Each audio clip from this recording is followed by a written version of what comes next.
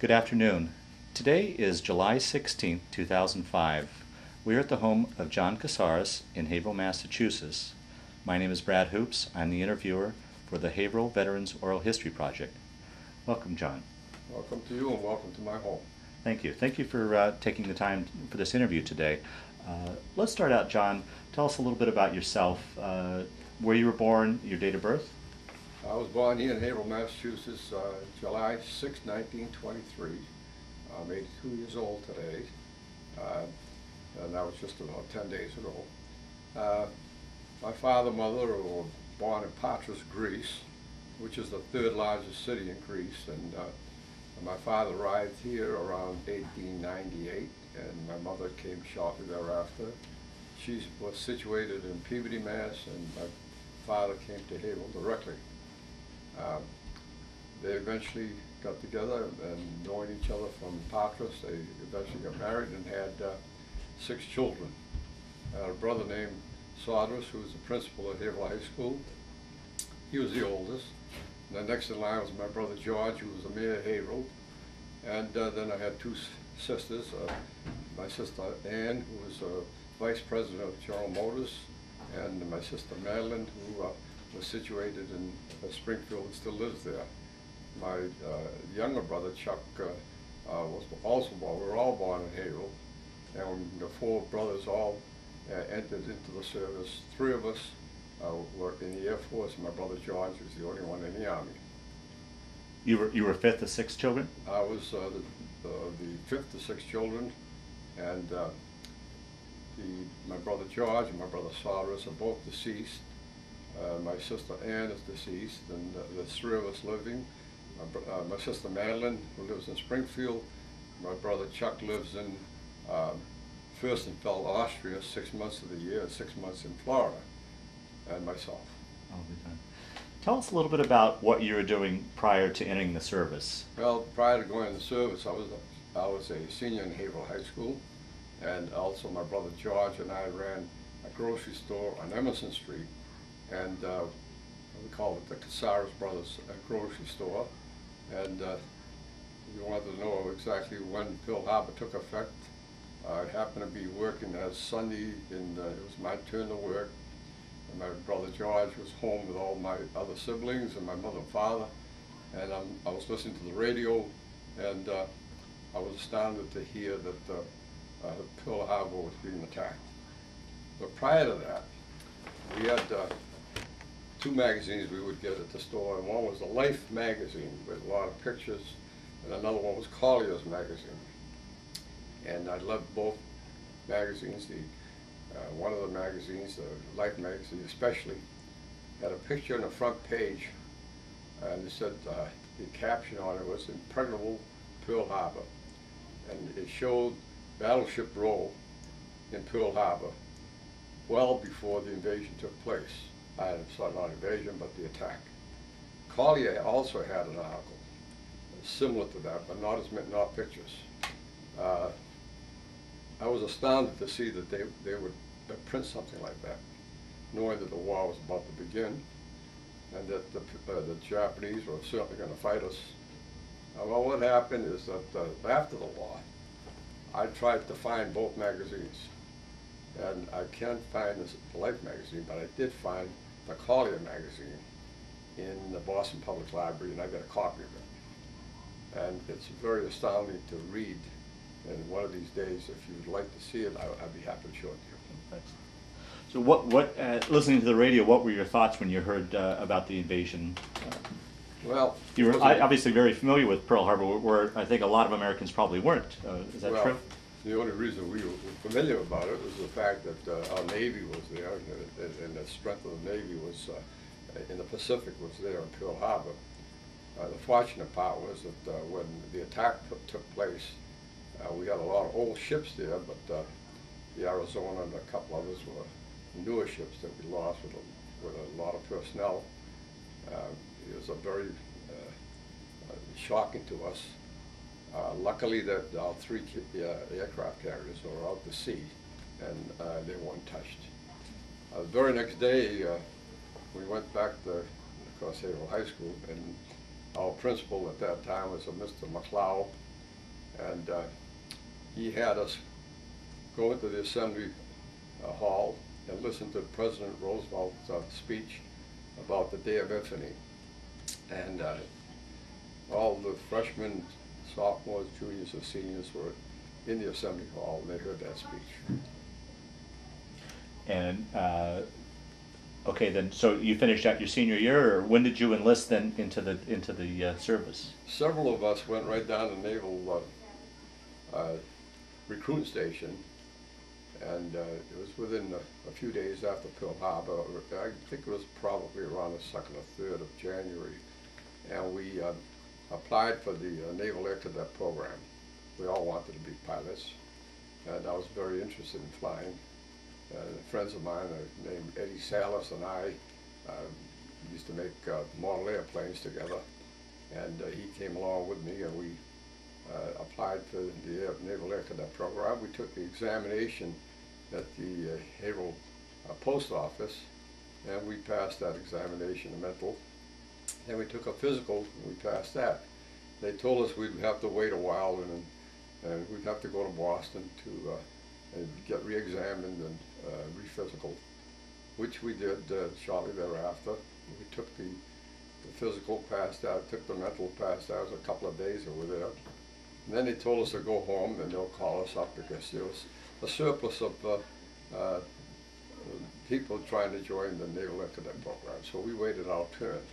In the meantime, I thought I'd go to work at the Portsmouth Navy Yard. And while I was going to high school, I worked at the Portsmouth Navy Yard, and I turned the store over to my brother George.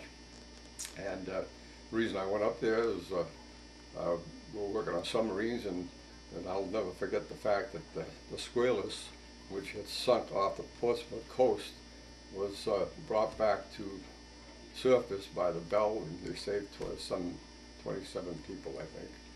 And we were working on that, and I was working on a crane helping load the new sailfish. That's what they named that, Squalus. So it was quite interesting in my work up there. And incidentally, the sailfish, which was the original Squalus, went out to the Pacific. And can you imagine sailors being in that submarine? I wouldn't want to do it. But they went out in the Pacific. Not one of them came back with a scratch. And they did an admirable job there.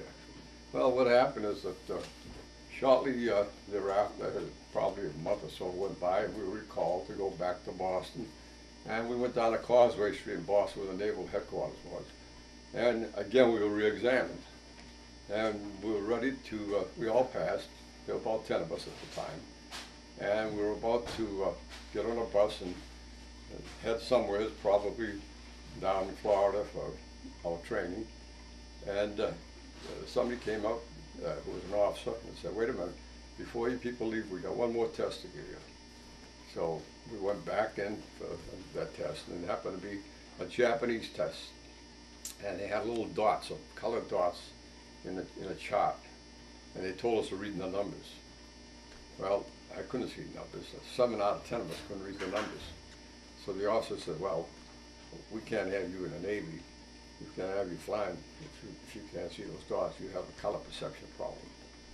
So you're relieved to go home." But by this time, we had been sworn in twice in the Navy, once in Haverhill, once in Boston. So we said, "Hey, wait a minute. We're in the Navy. We've been sworn in the Navy." No, you're not in the Navy. We don't want you. You have a problem with your eyes. You have a color perception problem. In the Navy, you have to know your colors. So they sent us home. Well, we have never received a discharge from the Navy. So that's the fun part of when we discuss things with this group, that a couple of us are still around. And I'm wondering if we're ever going to get any back pay. Well, we were kind of discussing with the Navy when they did that, so we said, well, we'll give up the Navy, but we'll join the Air Force. So we came back to Haverhill, and we all applied for the Air Force training. Which at that time was still the Army Air Corps, is that Sorry? correct? At that time was still the Army Air Corps. The Army Air Corps, yeah. Yeah. It wasn't until the Air Force until well after, a couple of years after the war. What happened is that the time had passed, and there were so many applicants for the Naval and Air Cadet program as far as the Army Air Corps was concerned, So they kept pushing us backwards. Finally, they did take us into the Air Force. We took more tests down at Devens.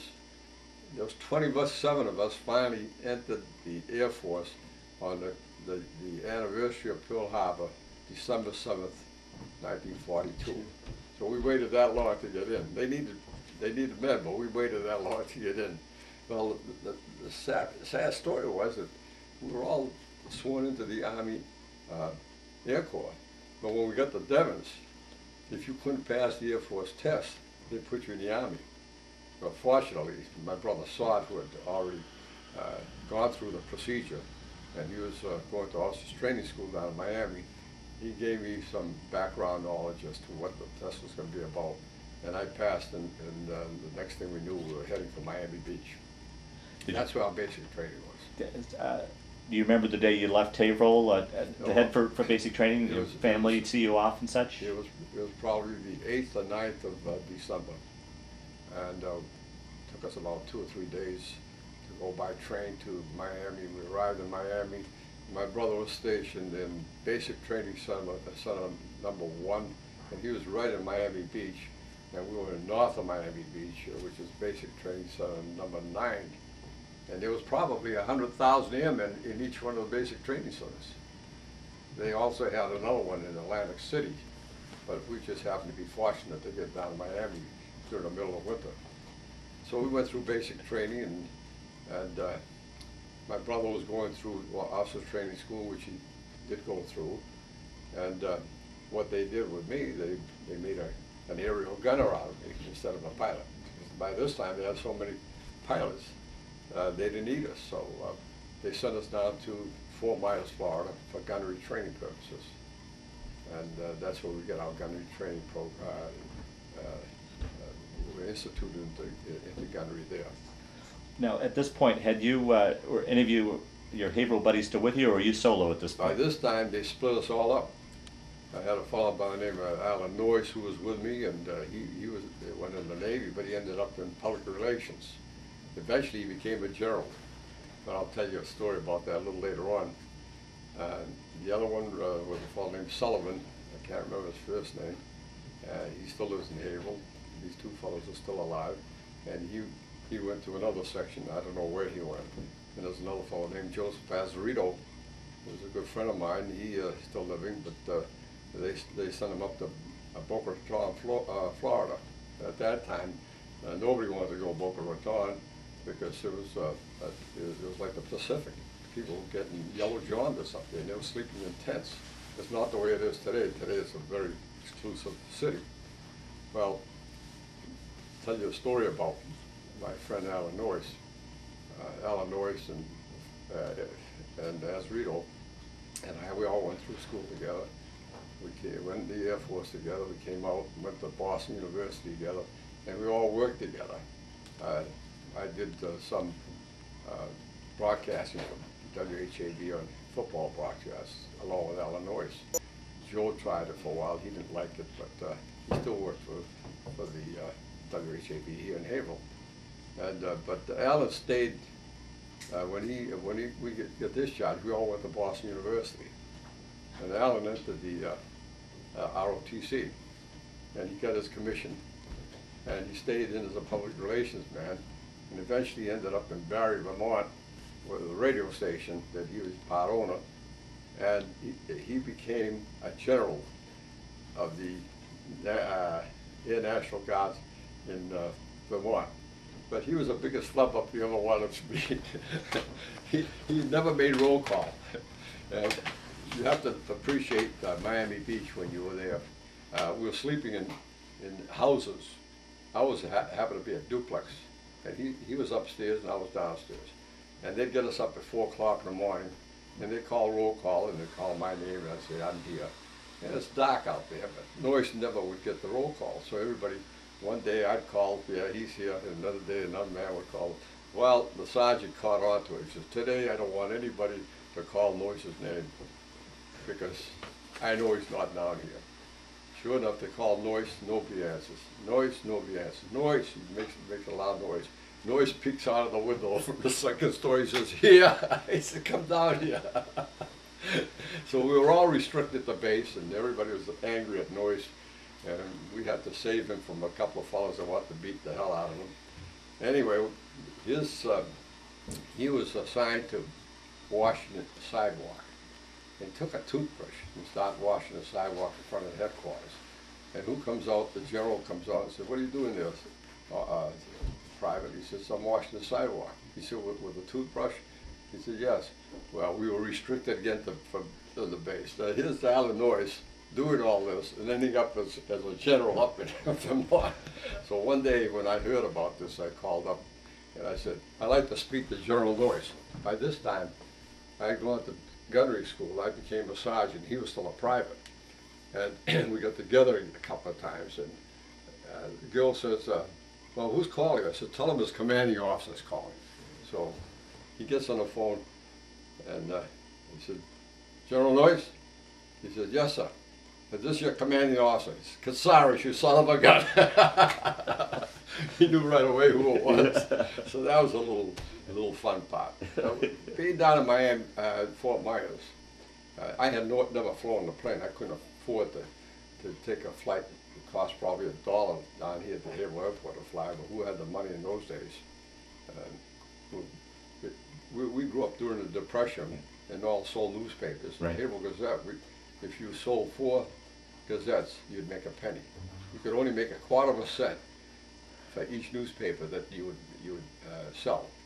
And if you didn't sell all the newspapers, you were stuck with those papers. So you had to stay there until you sold them all. So when I go around the street and I see a penny and I pick it up, and people say, "Why are you picking up the penny?" I said, "I remember the time I had to sell 4 newspapers to make that penny." Well, anyway, when we got down to Fort Myers, they lined us up on the tarmac, and they said, "Well, who's going to be the first one that's going to fly?" Well, in those days they had buck sergeants flying because they were flub-offs, and instead of getting an officer's rating, they kept them as buck sergeants. So I wasn't going to wait around. There was about 20 of us on the tarmac, so I said, "I'll go first."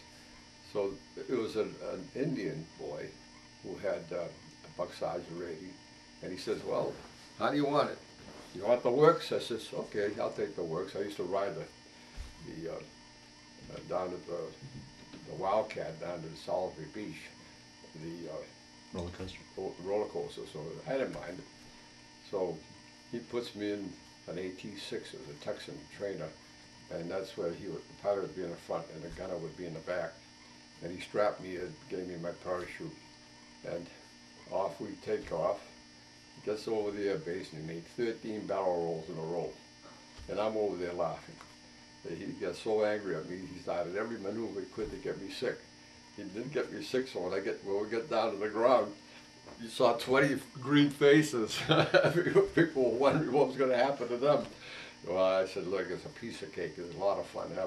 Get up there and enjoy it." Which they did. They went up there and they all enjoyed it very much. Well, now we started our gunnery training, and we had to learn how to shoot a 30 caliber machine gun and a 50 caliber machine gun. Before that, while we were in Miami, we learned how to shoot a 45, a carbine, and a Springfield rifle. And we had gone all through that training before and got our sharpshooter rating, and that's why we ended up as machine gunners. Well, it came the time that we had to fly with a 30 caliber machine gun in an AT-6 Texan, and we'd have to go over the Gulf of Mexico and shoot at a target that was being pulled by another AT-6. But on the way over, there'd be 3 planes, and as we're going over, I know why these fellows were only sergeants, because when they fly over, they take their wing and put it underneath the other person's wing and try to flip him over. And if you couldn't flip him over, then the other fellow would try to do the same thing. And over there, I'm saying, what are they trying to do? Are they going to kill us? Or well, anyway, we finally get to the target, and they said, "Okay, fire away." So we fire at the sock, the big white sock that they had. But those pilots knew exactly, they could almost count the 30 caliber guns as to when you finish, because the minute you finish, they take the plane and they flip it over, you'd be hanging out of the plane with just a strap holding you up. This happened every time we went out. So I asked one of the pilots, I said, you know, what would happen, I said, if the strap broke? He said, that's why you got a parachute. I said, you know, we're flying over the Gulf, we're flying over the Everglades, you know, who's going to find you? He says, it's your luck. So that's the type of training we got. Well, after a while, there was a colonel that was running by the name Colonel Spivey. Eventually, he became the general of all gunners. He was supposed to be a specialist on ball turret gunners, top turret gunners, and chin turret gunners, because at that time most of us were fired by hand. And they had developed the turret system, and he had helped develop it. He was trying to improve upon it, because the turrets were kind of slow. That when you moved it, the turret would come over slowly. It was not like a handheld gun. When you moved it, the whole gun came back. So he was going to try to develop that and work it better than we had. But the poor guy on one of the first missions he went over to Germany, they shot him down. They knew he was in a plane. He was a general by this time, and he became the highest ranking general in the Air Force that was taken prisoner. And well, anyway, we finally graduated from the gunnery school, and we all became sergeants, and they decided to send us to Seymour Johnson Field, North Carolina. That's where we were supposed to take engineering training to become engineers on the plane, learning all about motors and what have you. Well, we got to Seymour Johnson Field. It was in June, and it was very, very hot weather. The temperature there, we were there for about 45 days, and in the 45 days, I don't think the temperature went down under 90. We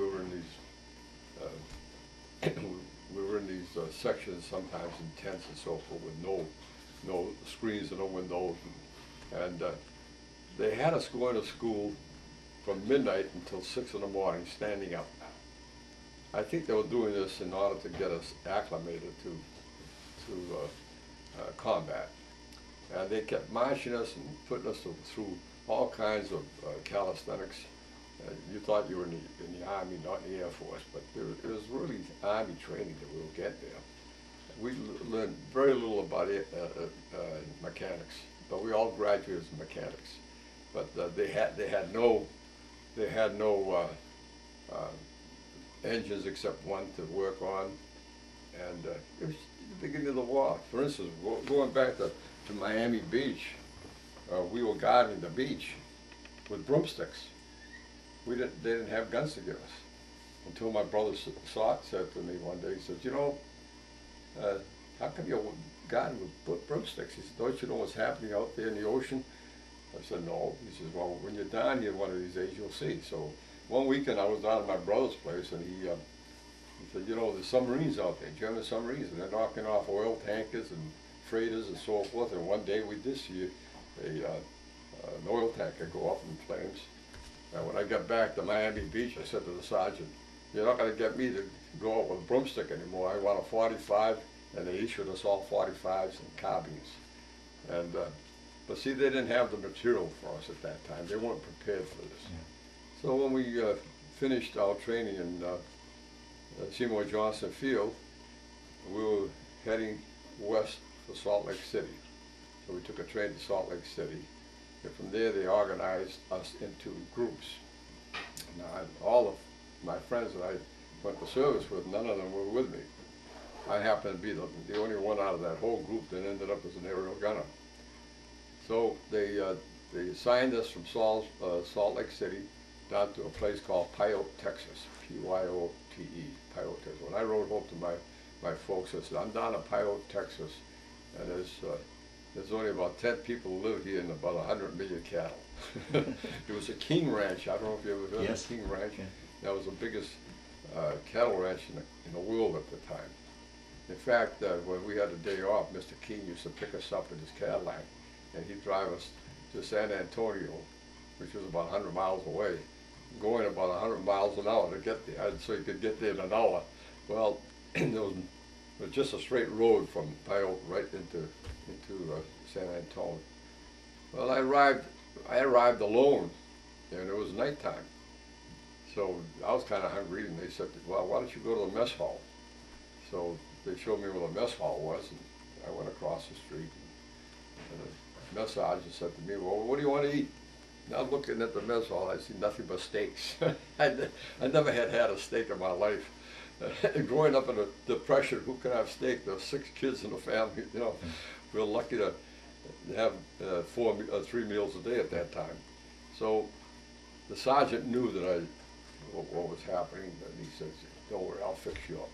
So he gave me a beautiful steak with a couple eggs. You could take that steak and cut it with a spoon. That's how good it was. Well, I was there for 30 days. I ate steak and eggs 3 times a day. And then when we'd go to San Antonio, I'd have more steak and eggs. Well, that was the best mess hall I'd ever been to in my life. After 30 days of training there, we're training on B-17s, they finally assigned us to a crew. And there was a crew of 10, the pilot, co-pilot, navigator, bombardier, and the rest of us were gunners, engineers, and what have you. And they wanted to know well, by this time they had an engineer that had gone to real good engineering school, and I was his assistant. And they said, "Who wants to take pictures in the plane?" I used to take pictures as a kid, so I said I would. They had 3 cameras on board. There was a K-20, a K-24, and a movie camera. The K-20 would show the bombs that were just leaving the plane, and the K-24 would take pictures of the actual bombs landing on the target. So I'd be assigned to doing that type of work when we went into combat. And then you'd have the movie camera to take whatever pictures you could, because you know when you're in enemy territory, you know, you're nothing but a spy, because the movie's going to come back and show what you're taking, and we couldn't understand what was going on, but the intelligence people did. Well, anyway, finally they took us and sent us to a 2nd phase training. The 1st phase was in Pyro, 2nd phase, and 3rd phase was supposed to be in Dalhart, Texas, D-A-L-H-A-R-T, Texas.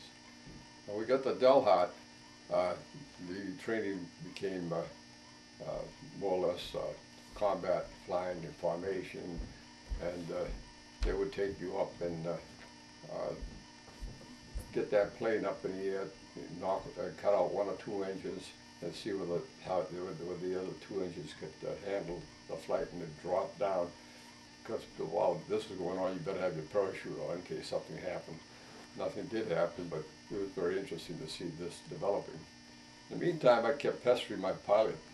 I said, "You know, I got to learn to fly this plane." And he'd say, "What do you want to fly for?" I said, "Well, if something happened to you and the co-pilot, somebody else has to take over so we could hold it straight, so we could bail out, or whatever the case may be." But eventually he said, "All right, one day we'll fly to Albuquerque, New Mexico on a simulated bombing run." And it was nighttime. He said, "All right, John, come on." I took that B-17, I flying it all over the sky, and the co-pilot was green. He hated to see me do this, but I flew it to Albuquerque, right from Dalhart. And was it hard to control? It was very high. It was like flying. But don't forget, I never flew even a small plane. Right, yeah. But here you are flying a 4-engine bomber, and eventually I got it straightened out pretty good. And we got it to Albuquerque, and we had a simulated bomb. Can you imagine the people in Albuquerque not knowing that we had a simulated bomb in Albuquerque? Next year we're going to go to a convention in Albuquerque, so I'll let them know about that. Well, one day on another mission that we had a friend by the name of Bit Fitcher. He came from Washington, the state of Washington. And this guy was a real good pilot, but he was originally used to fly fighter planes, but they put him in bombers. So one day he says to his crew, "You see that bridge down by Amarillo?" He says, "How would you like to fly under that bridge someday?" And they agreed to go and do this. Well, he tried to do it, then he realized he couldn't make it. He pulled the plane up, and one of the propellers hit a cable. And somebody got a hold of the general of the 2nd Air Force. That's where we were at the time. And by the time we landed, the general was there, lined up all the planes, and found out that Bid's plane was the one that hit that thing because the propeller was bent. Well, they court-martialed him, and we went to the court-martial, and they were going to put him in jail. His crew and our crew went to the court-martial. We said, if you put him in jail, we refuse to fly combat. Now they've trained us for several months to do this thing, and they weren't about to give 2 crews up because we were losing so many bombers in Europe at the time, and they needed us badly. In fact, they needed us so badly they didn't even give us our 3rd phase training. They decided to ship us overseas right away because they ran out of crews. Well, what happened? They made Bid Fisher fly. He became a lead pilot, and he never got a promotion. He finally made 1st lieutenant. This man should have come out as at least a colonel, but he finally came out as a 1st lieutenant because in his record, they had that in his record, no promotions, but they didn't put him in jail. Anyway, as I said, we were losing so many planes, especially in Schweinfurt. It was October, I guess, of 1943, and they flew a Schweinfurt mission, and that's where Colonel Spivey, who had become general, and he was a head gunner expert for the U.S. government. That's where he got shot down. They claimed there were 60 bombers shot down that day. We figured it'd be close to 100. Now you talk about how many people are being killed in Iraq right now.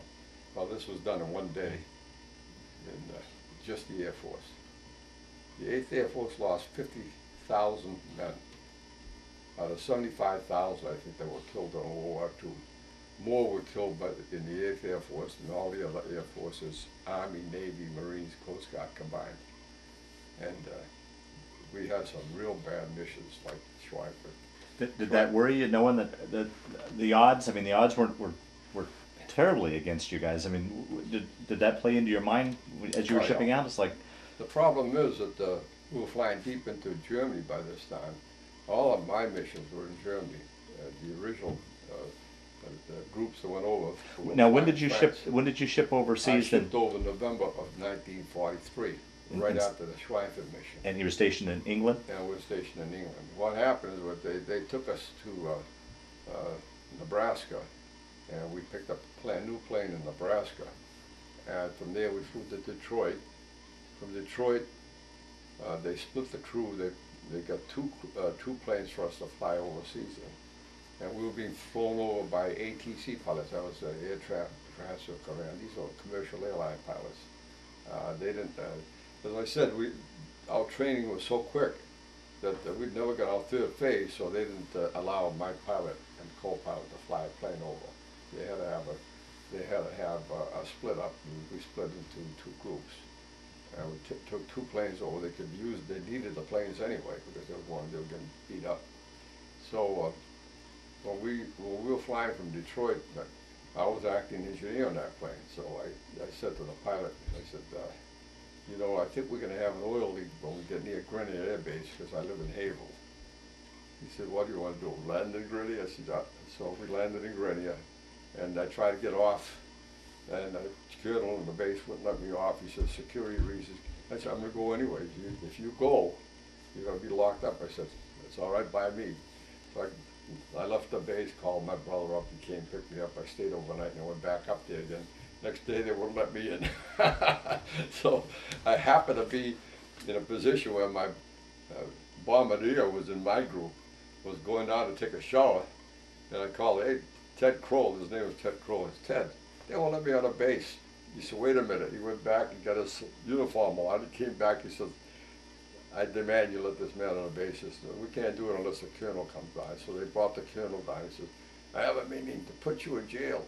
I said, it's okay by me. I'm going to go over and get shot up anyway, so you may as well put me in jail. I don't care. But they need me over there. He said, I'm glad you guys are flying out of here tomorrow. So the next day we flew out, and we ended up in Presque Isle, Maine. And from Presque Isle, Maine, we landed in Gander, Newfoundland. And there was, the temperature in Gander was about 30 below zero when we got there. So they pulled up a heated truck next to us and got us off the plane. Brought us to a mess hall to eat, and I'm walking the mess hall in line, and somebody taps me behind my back. turned around, there's a fellow named Mitchison. His son is the counselor, right? Well, Mitch was stationed in Gander, Newfoundland for about a year. He didn't like it very much, but next day he said, why don't we go out skating? So we went out and did some skating, and they said, well, tomorrow we're flying out of here, so we're going to be in Europe by Christmas, so I'll see you later. Well, we got up ready to take off the very next day, and the first plane that took off blew up. And I don't know if you ever heard of Lord Ha-Ha, have you? No. Well, there was an Englishman by the name of Lord Ha-Ha who became a traitor, and he joined up with the Nazis, and he'd be broadcasting every day about who's flying where and what they're doing, and like the Schweizer mission, he knew all about that before they flew out. And he said, well, he got on the radio and we picked it up, and he says, well, every one of your pilots are going to take off from Uganda, and he named the pilots. As you take off, you're all going to blow up like that other plane. But we never knew whether that plane was deliberately bombed or not.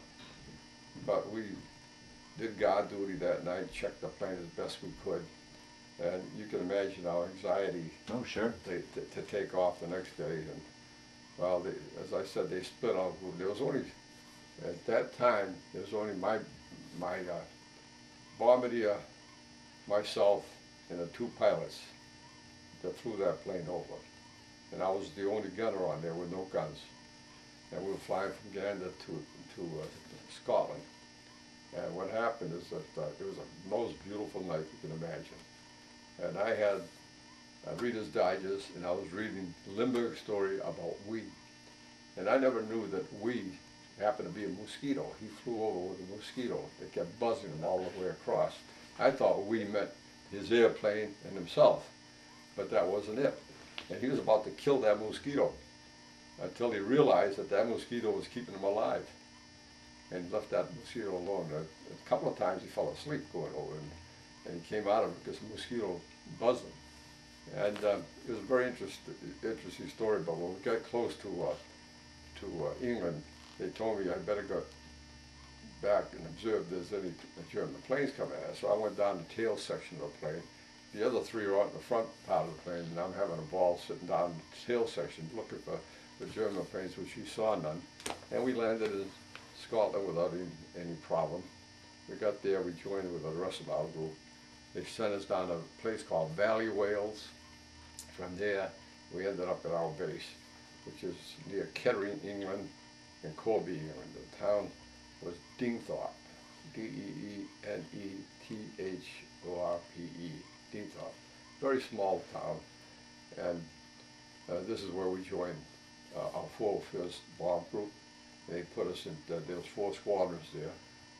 Ours was a 612, they had the 613, 614, 615. And the day that we arrived, an American plane bomber took off and crashed in the town of Dingthorpe. Fortunately, no one got killed. The crewmen all ran out of the plane. They contacted every member of that town. They got them out of there before the plane blew up. It was about an hour or so later that the plane blew up, without a soul getting hurt. And they had quite a story about that in England. So they took us out there in Dingthorpe, and we became a combat-ready crew by training further there.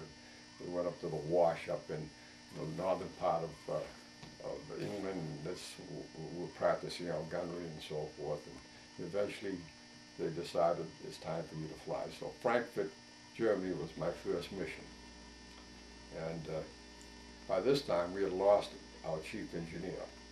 I don't know what had happened, and they had to replace him with another engineer, and I was happy they did, because I wasn't that great an engineer. I was a better photographer. So on our way to, when you get ready to fly, they get you up at 4 o'clock in the morning. They run you down to the mess hall, and they give you fresh eggs, and because they don't know whether you're coming back anymore, whether you can have another meal. So this is the last time you're going to have any eggs. And they get us into a briefing room and open up a big map, which is covered with a curtain. And when the general or the colonel comes in, and he's going to tell you where you're going to fly, that you're in there with all the pilots, the co-pilots, the navigators, everybody's there. And the colonel pulls the string where covering the map of Europe, and there's a red ribbon pointing to your target and how you're going to get to the target, which way you're going in. And that day it happened to be Frankfurt. Everybody hated to go to Frankfurt. It was a danger. I flew there 3 times, and each time was a dangerous mission. So we get ready to go. Now you go down to the cloakroom. You get yourself your parachute. You get your Mae West, and you get your flak jackets and so forth, and your guns, and off you're supposed to go to. They caught you by truck to the B-17s. I get in the B-17, my machine gun was already on. Well, I didn't know that I should have checked it, because they have an armor that would come in and set it up for you. But the armor set it up wrong for me, and I had no idea this. Because when you go over the channel, the English channel, what would happen, you're supposed to warm up your gun to see if it's working properly. If it isn't, you're supposed to repair it and try again. Well, the minute I was flying over the English Channel, I test fired my gun, and the armor had set it up wrong, and the whole gun came back in my chest, and it was pointed right at the tail gunner. Fortunately, I turned the safety switch off. For some reason or other, I did it automatically, and the gun stopped firing. Otherwise, it would have been a runaway gun. I could have shot down 2 or 3 planes, who knows, including ours. Fortunately, nobody knew about it except the gunner behind me and I, and we finally found out what he did wrong. He had taken you're supposed to have a round knob and tighten it up, and this portion was supposed to be, the V should have been towards me. Instead, he pointed it the other way around, and that's why it came apart. It was just stupid on my part that I didn't check it. But yeah, you're nervous, ready to go on your first mission, and there's a lot of things you don't think about, because there's 1,000,001 things you should be thinking about. That's the question I wanted to ask too, is what was going through your mind on your very first mission, and knowing that, once again, that the odds were against you, and what was emotionally, what were you and your crew thinking? Well, basically what it is, there's so many things you have to do. You have to get all your equipment. You got to, what kind of a parachute do you want? You want an American type parachute, you want an English type parachute. Well, in my case, I had questioned people that set up the parachutes. The problem with the English parachute was that the Irish worked on the base, and they hated the English. They always have. And they had found a couple of times that the Irish had sewed the D-ring to the point where you couldn't pull it to open it up. They weren't doing this to the American shoes, but they were doing it to the English shoes. So if you wanted to wear a British type parachute, which I like better than the American, and I'll tell you why in a minute, I would check to see. They showed me how to check it. You'd have to open it. So you got a million things to think about. Hey, listen, is this going to open up? If it doesn't, I don't want this parachute, I want another one. But the reason I wanted the English parachute was the fact that the American shoe, you have to clip it on.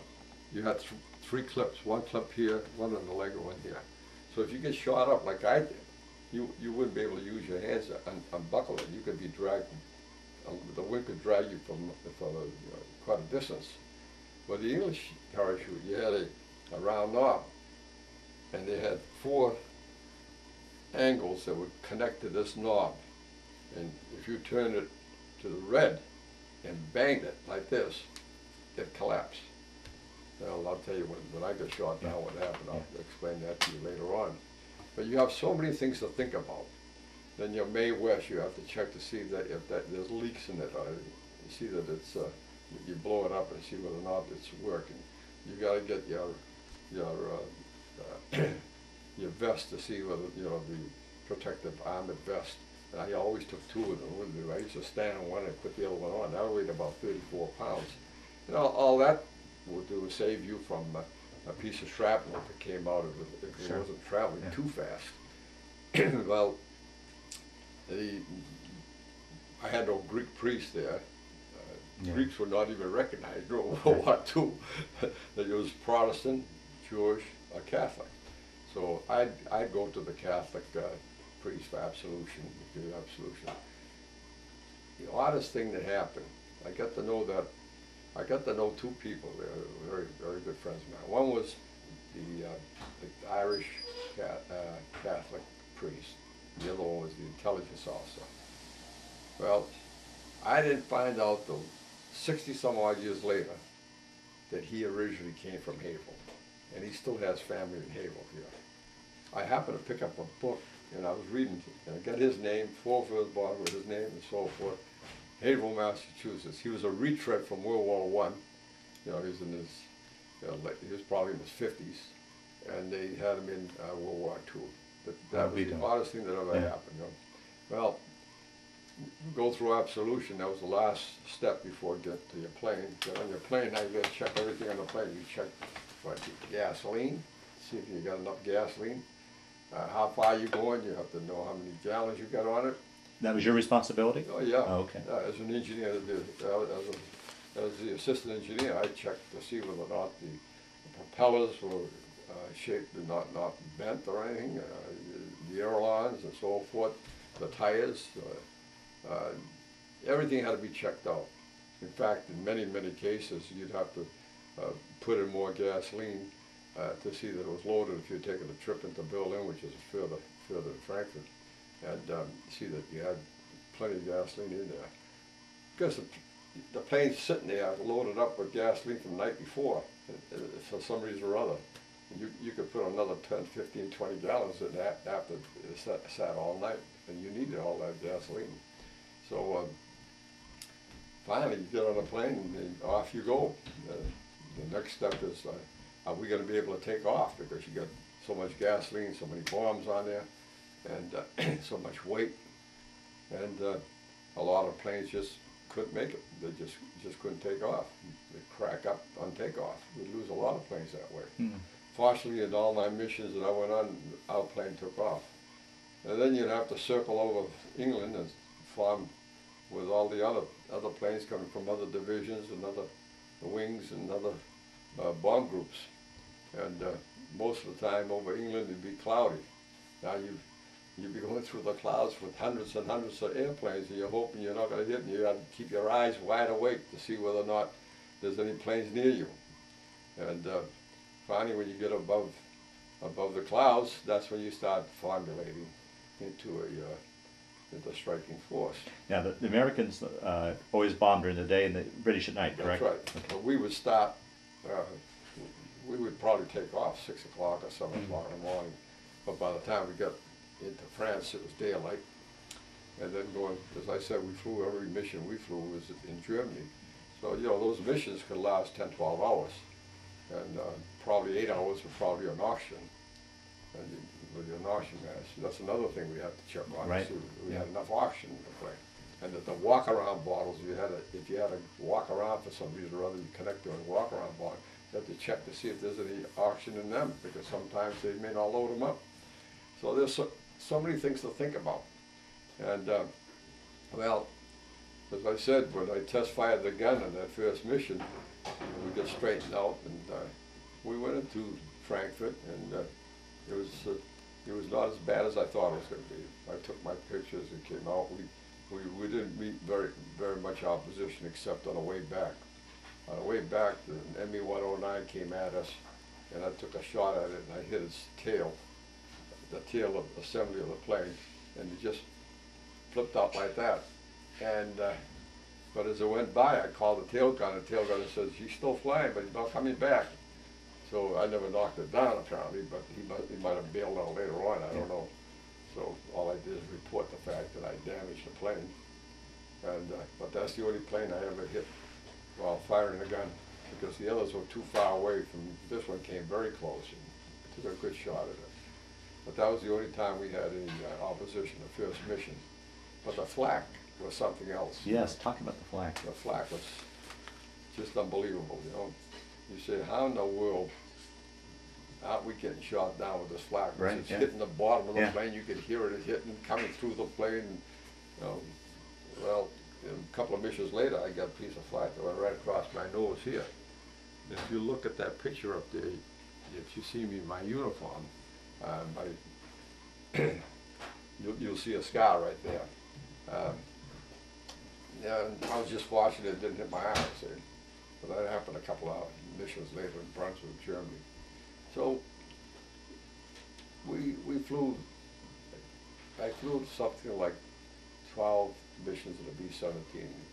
Went to Berlin, Wilhelmshaven, Kiel, Augsburg, Frankfurt 3 times. I can't remember all of them, but Hanover. One mission I flew in a B-24. That was the only mission I flew in a B-24. And the B-24, the Liberator, could fly fast enough. B-17 it could carry more weight, more bombs. It could fly circles around the B-17. But we all loved the B-17 because it could take a lot of damage. You could fly it with 1, 2, 3 engines. One engine, you can almost land it with one engine going. It happens so often that this developed with us. You never thought you'd make it across, but somehow or other the pilot would land it. Well, the mission that I got shot down was on March 20th, 1944, and that was another mission to Frankfurt. But just prior to that, I had to fly with another group. What happened, so many people getting shot up.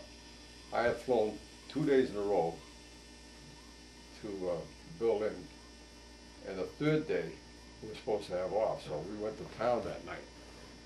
And there was a nice pub by the name of WWII pub in town, and we had a good time. We didn't get in till 1 o'clock in the morning, and we had had a few drinks. And at 4 o'clock in the morning, Katsaros, you're on. I said, what do you mean I'm on? My crew's not flying today. Yeah, but you're flying replacement. Now, I had to fly replacement in Tail End Charlie Purple Hawk Con. I don't know if you know what that is. This is the first mission that this crew had to fly. And one of the gunners couldn't make it. He was sick, and they put me on. I had had about 13, 14 missions by this time. And that poor pilot had to fly to Berlin, and he was Tail End Charlie Purple Hawk Con, which was the last plane in the formation. That's the first plane that the Germans would come out after you. So we get up there, and we were over the English Channel. He's probably 100 yards behind the next plane. So I called up, and I said, got up to pilot. I says, you know, we're coming to the English Channel, and we're going to be in Germany in France in just a few minutes, and you better get that plane in. And so he brings it up close, and two minutes later he's back again. Poor guy didn't have enough training, see? So now we're over France, and I said to the pilot, we got to get that plane in. We're going to get flak pretty soon, and right after the flak, you're going to get German planes. And I did this to him 3 times. The third time, he says, Gunner, if you don't keep your mouth shut, you're going to get a court martial when you get back. I hate to tell you what I said to him. I said, God damn it. Get your fanny in there, or I'll come up and fly that plane for you. Now get in there. And the minute I said that, a plane came right out of the sun, and right across the whole side of our plane, he just wiped out part of the plane. And fortunately, nobody got hurt.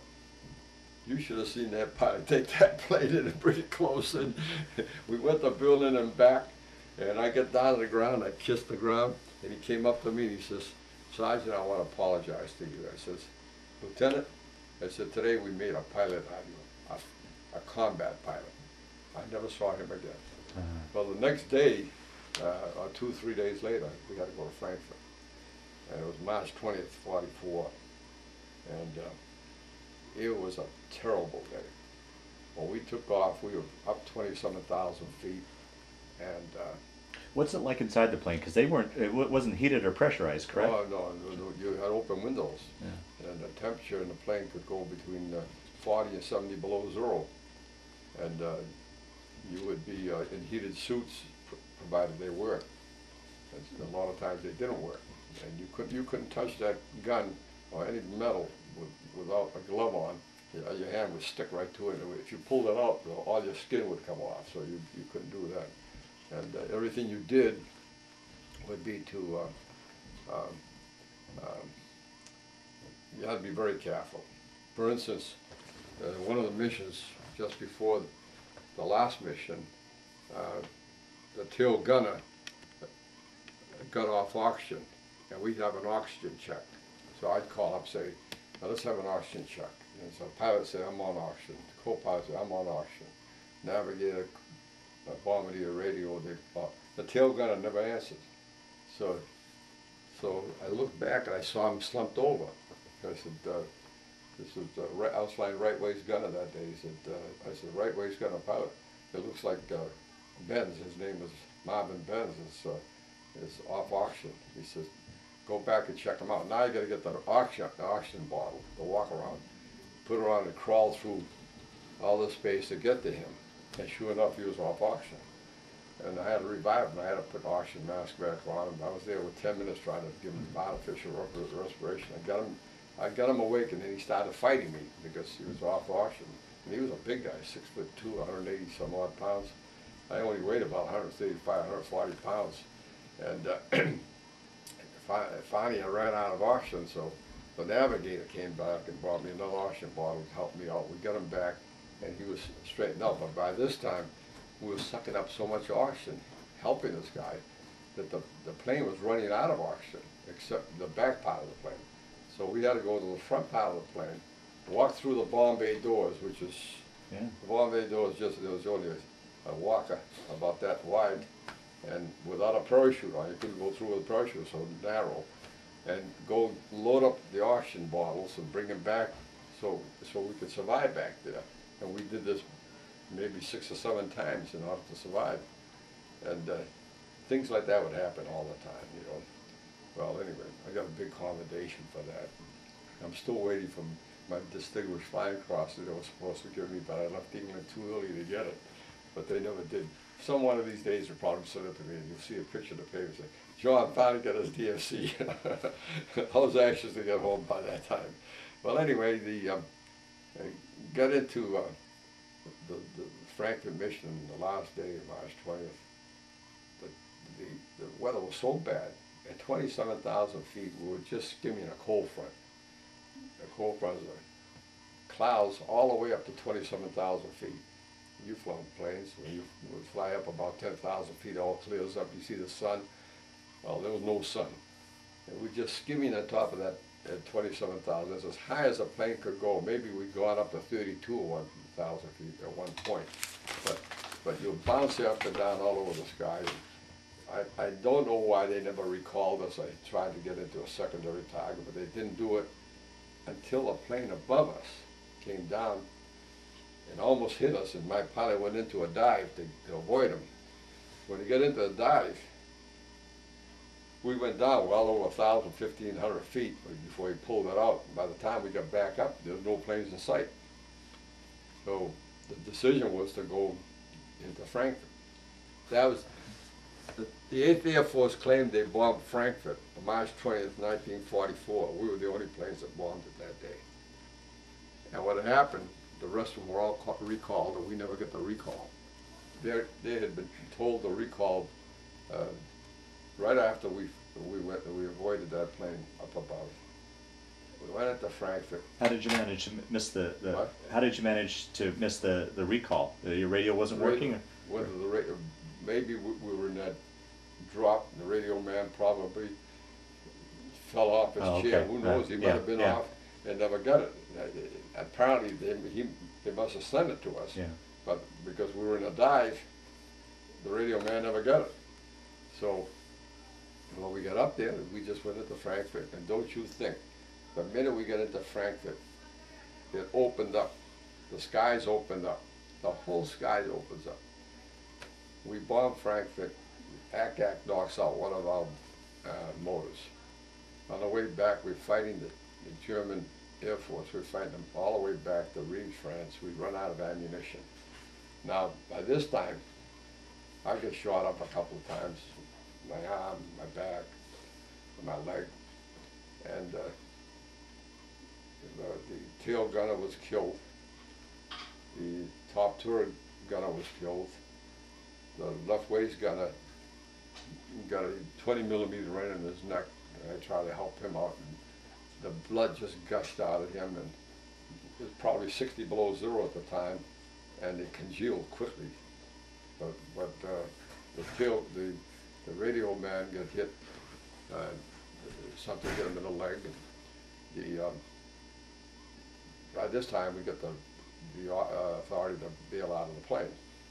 So what happened, the ball turret operator got stuck in a ball turret because there was all gears there, and he was trying to get it up, and we were firing so many rounds that the empty shells were going into his gears, and they get clogged up in there. So now I'm all banged up. The radio man is banged up, and we're trying to get all those things out of there. We're trying to get the left waist gunner to bail out as well. And there's nothing we could do with the tail gunner. He was dead. And we were in the back part of the plane, people in the front part of the plane trying to take care of the other people over there. And what happened, we finally got the ball turret coming up, and the radio man says, "Go ahead, John." He knew I was badly injured, so I opened up the rear door, and because it's only a small rear door, and when you bail out, you got to make certain when you bail out, you fall out, you drop yourself down so you won't hit part of the airplane. Well, I bailed out and passed out. Now we were about 25,000 feet. I saw the plane on fire and going down, and what happened is that I didn't come to until I got down below where there was enough oxygen to breathe. So it must have been maybe 4,000 feet. I must have fallen 4 miles before I woke up. And then I had all kinds of trouble pulling my parachute because my right arm was shot, and I couldn't pull the D-string. I got very short arms, 32-inch arms, and I had all kinds of trouble reaching over to get that D-string to open it up. I just barely did it. I don't know. I did my prayers 2 or 3 times, and finally God gave me the strength to open it up. And when I opened it up, I was going down so fast, and you don't have the parachutes that you have today that float you down and make it easy for you. When you open it up, bang, just like that. I broke 6 ribs when I opened it up. And I came down so fast, I hit the ground. Fortunately, when I hit the ground, this young fella was plowing the field, and I landed in a plowed area. Thank God I did, because I just fractured one ankle and I banged another one. I banged my back. Otherwise, I never would have made it. If it was a hard ground, I never would have made it because I came down so hard. And when I hit the ground, a German plane comes flying over me, and I thought he was about to shoot me. It was a German plane, an ME-109, the ones that shot us down. Came by 3 times and he saluted me. He was from here to that tree away from me. And I can see his face to this day. In fact, I'm trying to find out who this pilot was because he came by 3 times to give my position away. And each time he came by, he saluted me. Now I go back to the English type parachute. The wind is pulling my parachute. I'm on the ground and badly injured. I was on my deathbed at this time. But I had enough strength to turn that knob with my left hand, bang it so that the parachute would collapse. Even with the broken ribs out, it had to hurt when you banged it. You don't have to bang it that hard. Oh, okay. Just go like that. But hey, listen, you got to get out of it. Yeah. So if I had the American parachute, I'd still be getting dragged because I could never have. Yeah. I clipped it. So the English parachute saved me. Well, what happened on the plane, I found out later on, there was one more shell still in that gear. And when the radio operator was coming out like this, he was kind of a big fella. He was about my size, my size. I flew the ball through one time, and I froze to death. They had to put me in the hospital for a week after that, because it's so small. You have to fly like this, and you'd be in there 6-7 hours, and it's 60 below zero, and there's no heat there.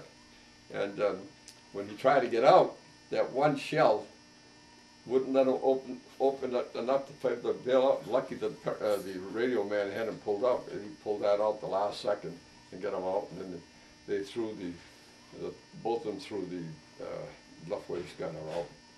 But what happened with the left waist gunner, he was so badly injured that when he got close to the ground, it started warming up, and he's bled to death. Yeah, wow. Yeah, so they got him in a hospital, but he never made it. The ball turret operator bailed out, and before he bailed out, his parachute came undone in the plane. And he had to gather it up with his hands, and then fall out of the plane, let it go, and fortunately it opened up. The navigator was injured, and he was thrown out by the bombardier. But we don't know whether or not the parachute ever opened up, or whether he was killed by before he was thrown out, or whether they shot him coming down. We had no idea. The radio man bailed out.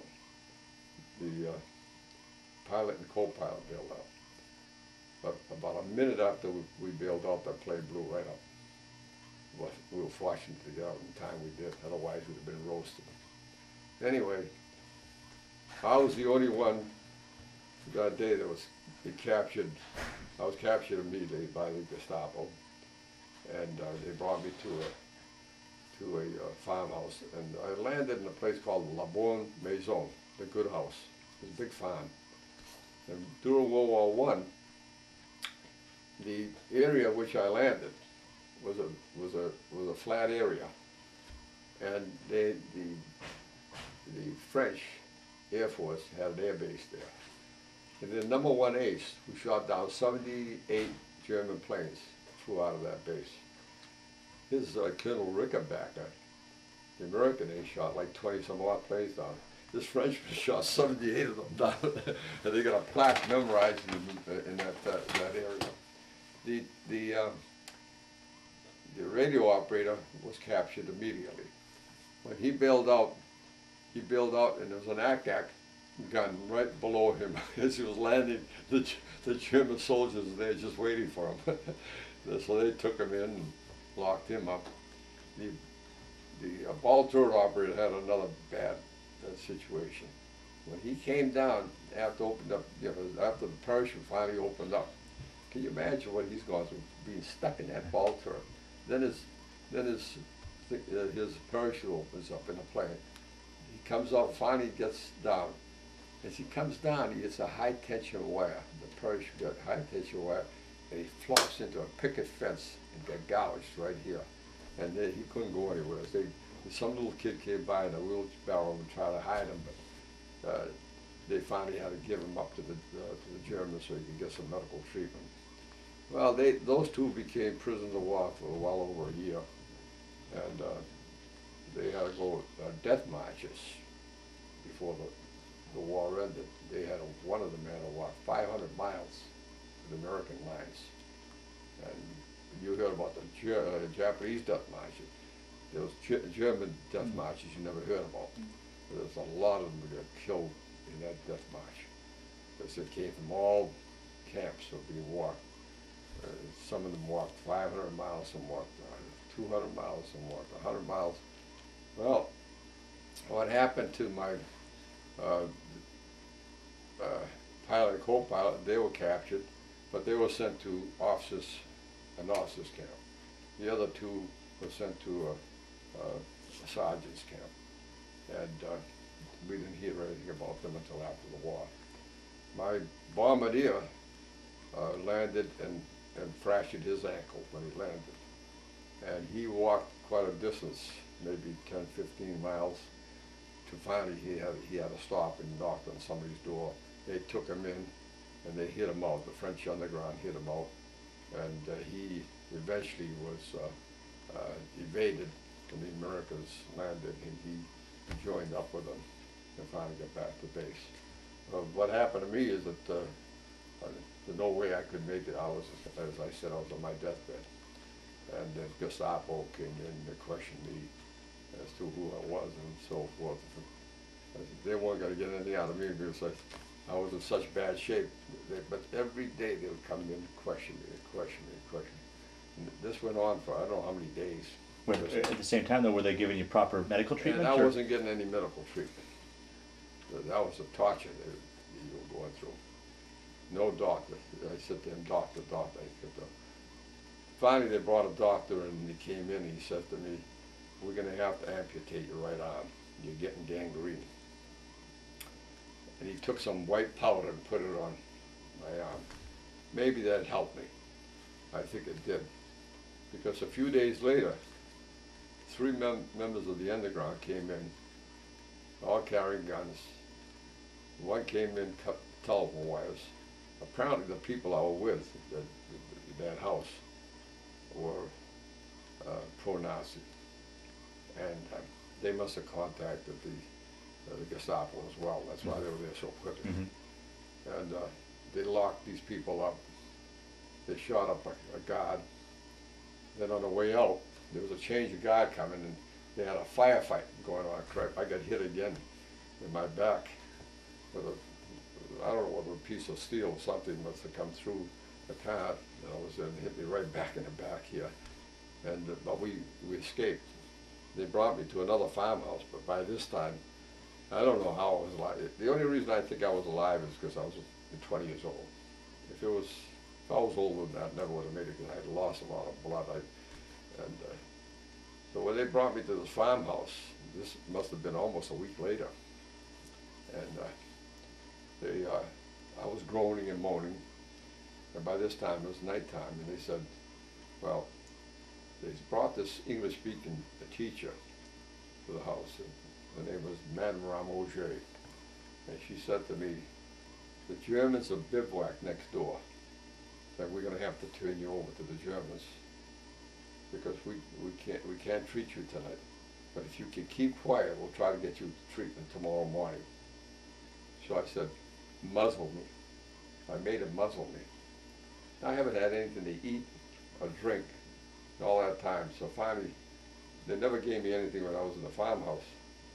If I asked them for water, instead of giving me water, they gave me a little wine, then they give me a little beer. I want the water. I was dehydrated to the point that so bad, you know. And so finally, I said, just muzzle me. So that's what they did. They muzzled me, and I was fighting that muzzle all night long. And I was passing out, coming to, passing out.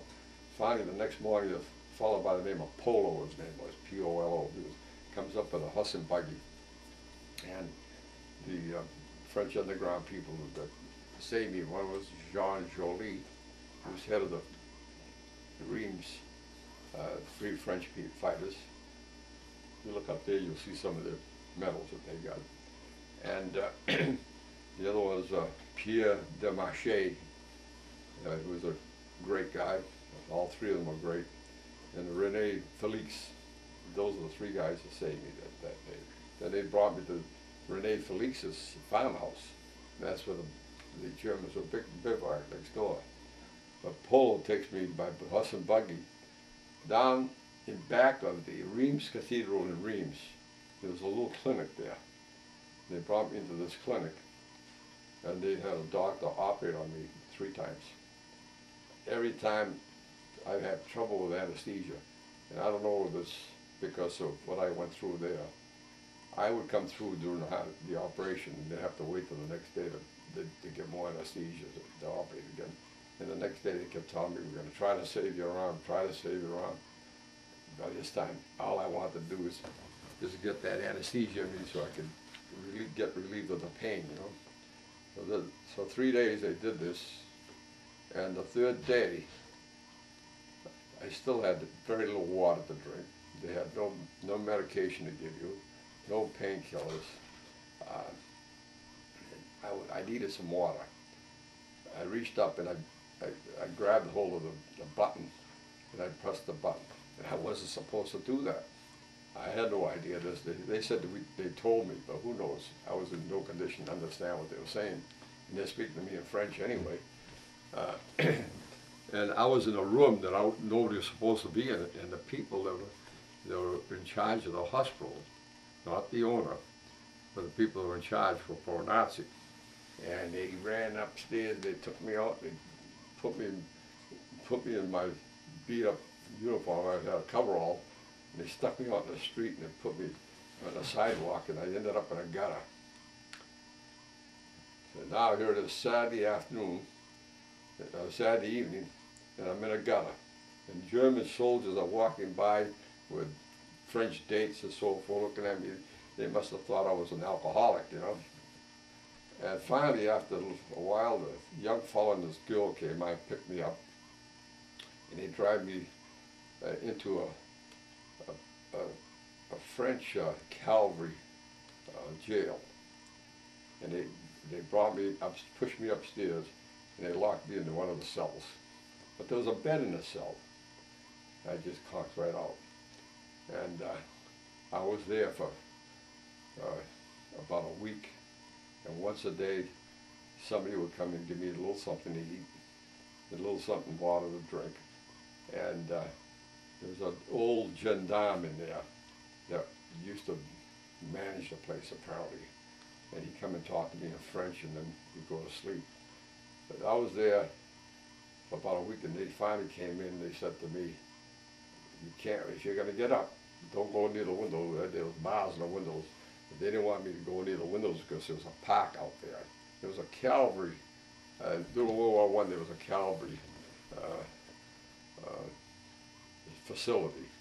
So at this point, are these still the French resistance, or is... Now these people here were a total different group than the French resistance that saved me and put me in the clinic.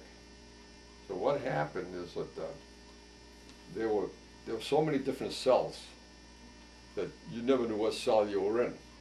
And one cell didn't know the other cell. They might have only one person may know who was in charge of the other cell, because if they broke up one cell, they didn't want to get broken up. So if you gave one cell away, the other one would not be captured either. So what happened is that one day, after about a week in that room, or jail if you want to call it, this fellow walks in, looked like a cavalry officer, dressed up in that uniform. And he demanded to know who I was. And this is where I had made my mistake. I had answered somebody by saying, "Yeah," and more than once I said, "Yeah, yeah." Now they got worried. They thought that I was German. And the reason why is that a lot of the Germans who were injured would volunteer to bail out over France and hope to connect with the French underground so they could break up that cell. So they didn't know whether I was one of those guys. But what happened is that I wouldn't give them any information. All of a sudden, a couple of days later, he came by twice and demanded. He said, if we don't get the answer we offered you, we're going to shoot you." I thought they were kidding. But they brought this Madame Ramoge who could speak a little English. And she said, "I don't know if you understand what these people are saying, but tomorrow morning they're going to shoot you. You've got to give them some information to prove you are an American." Well, with that, I said, "Okay, here's the situation. I come from the 4th Bomb Group, 612 Squadron, D Thorpe, 8th Air Force. Now, if you fly over our air base, and you look down at our air base, it looks like a pistol. And at the end of the pistol, there's 3 little lakes. It looks like 3 bullets being fired out of that lake." So apparently they checked it out and found out that I was who I said I was.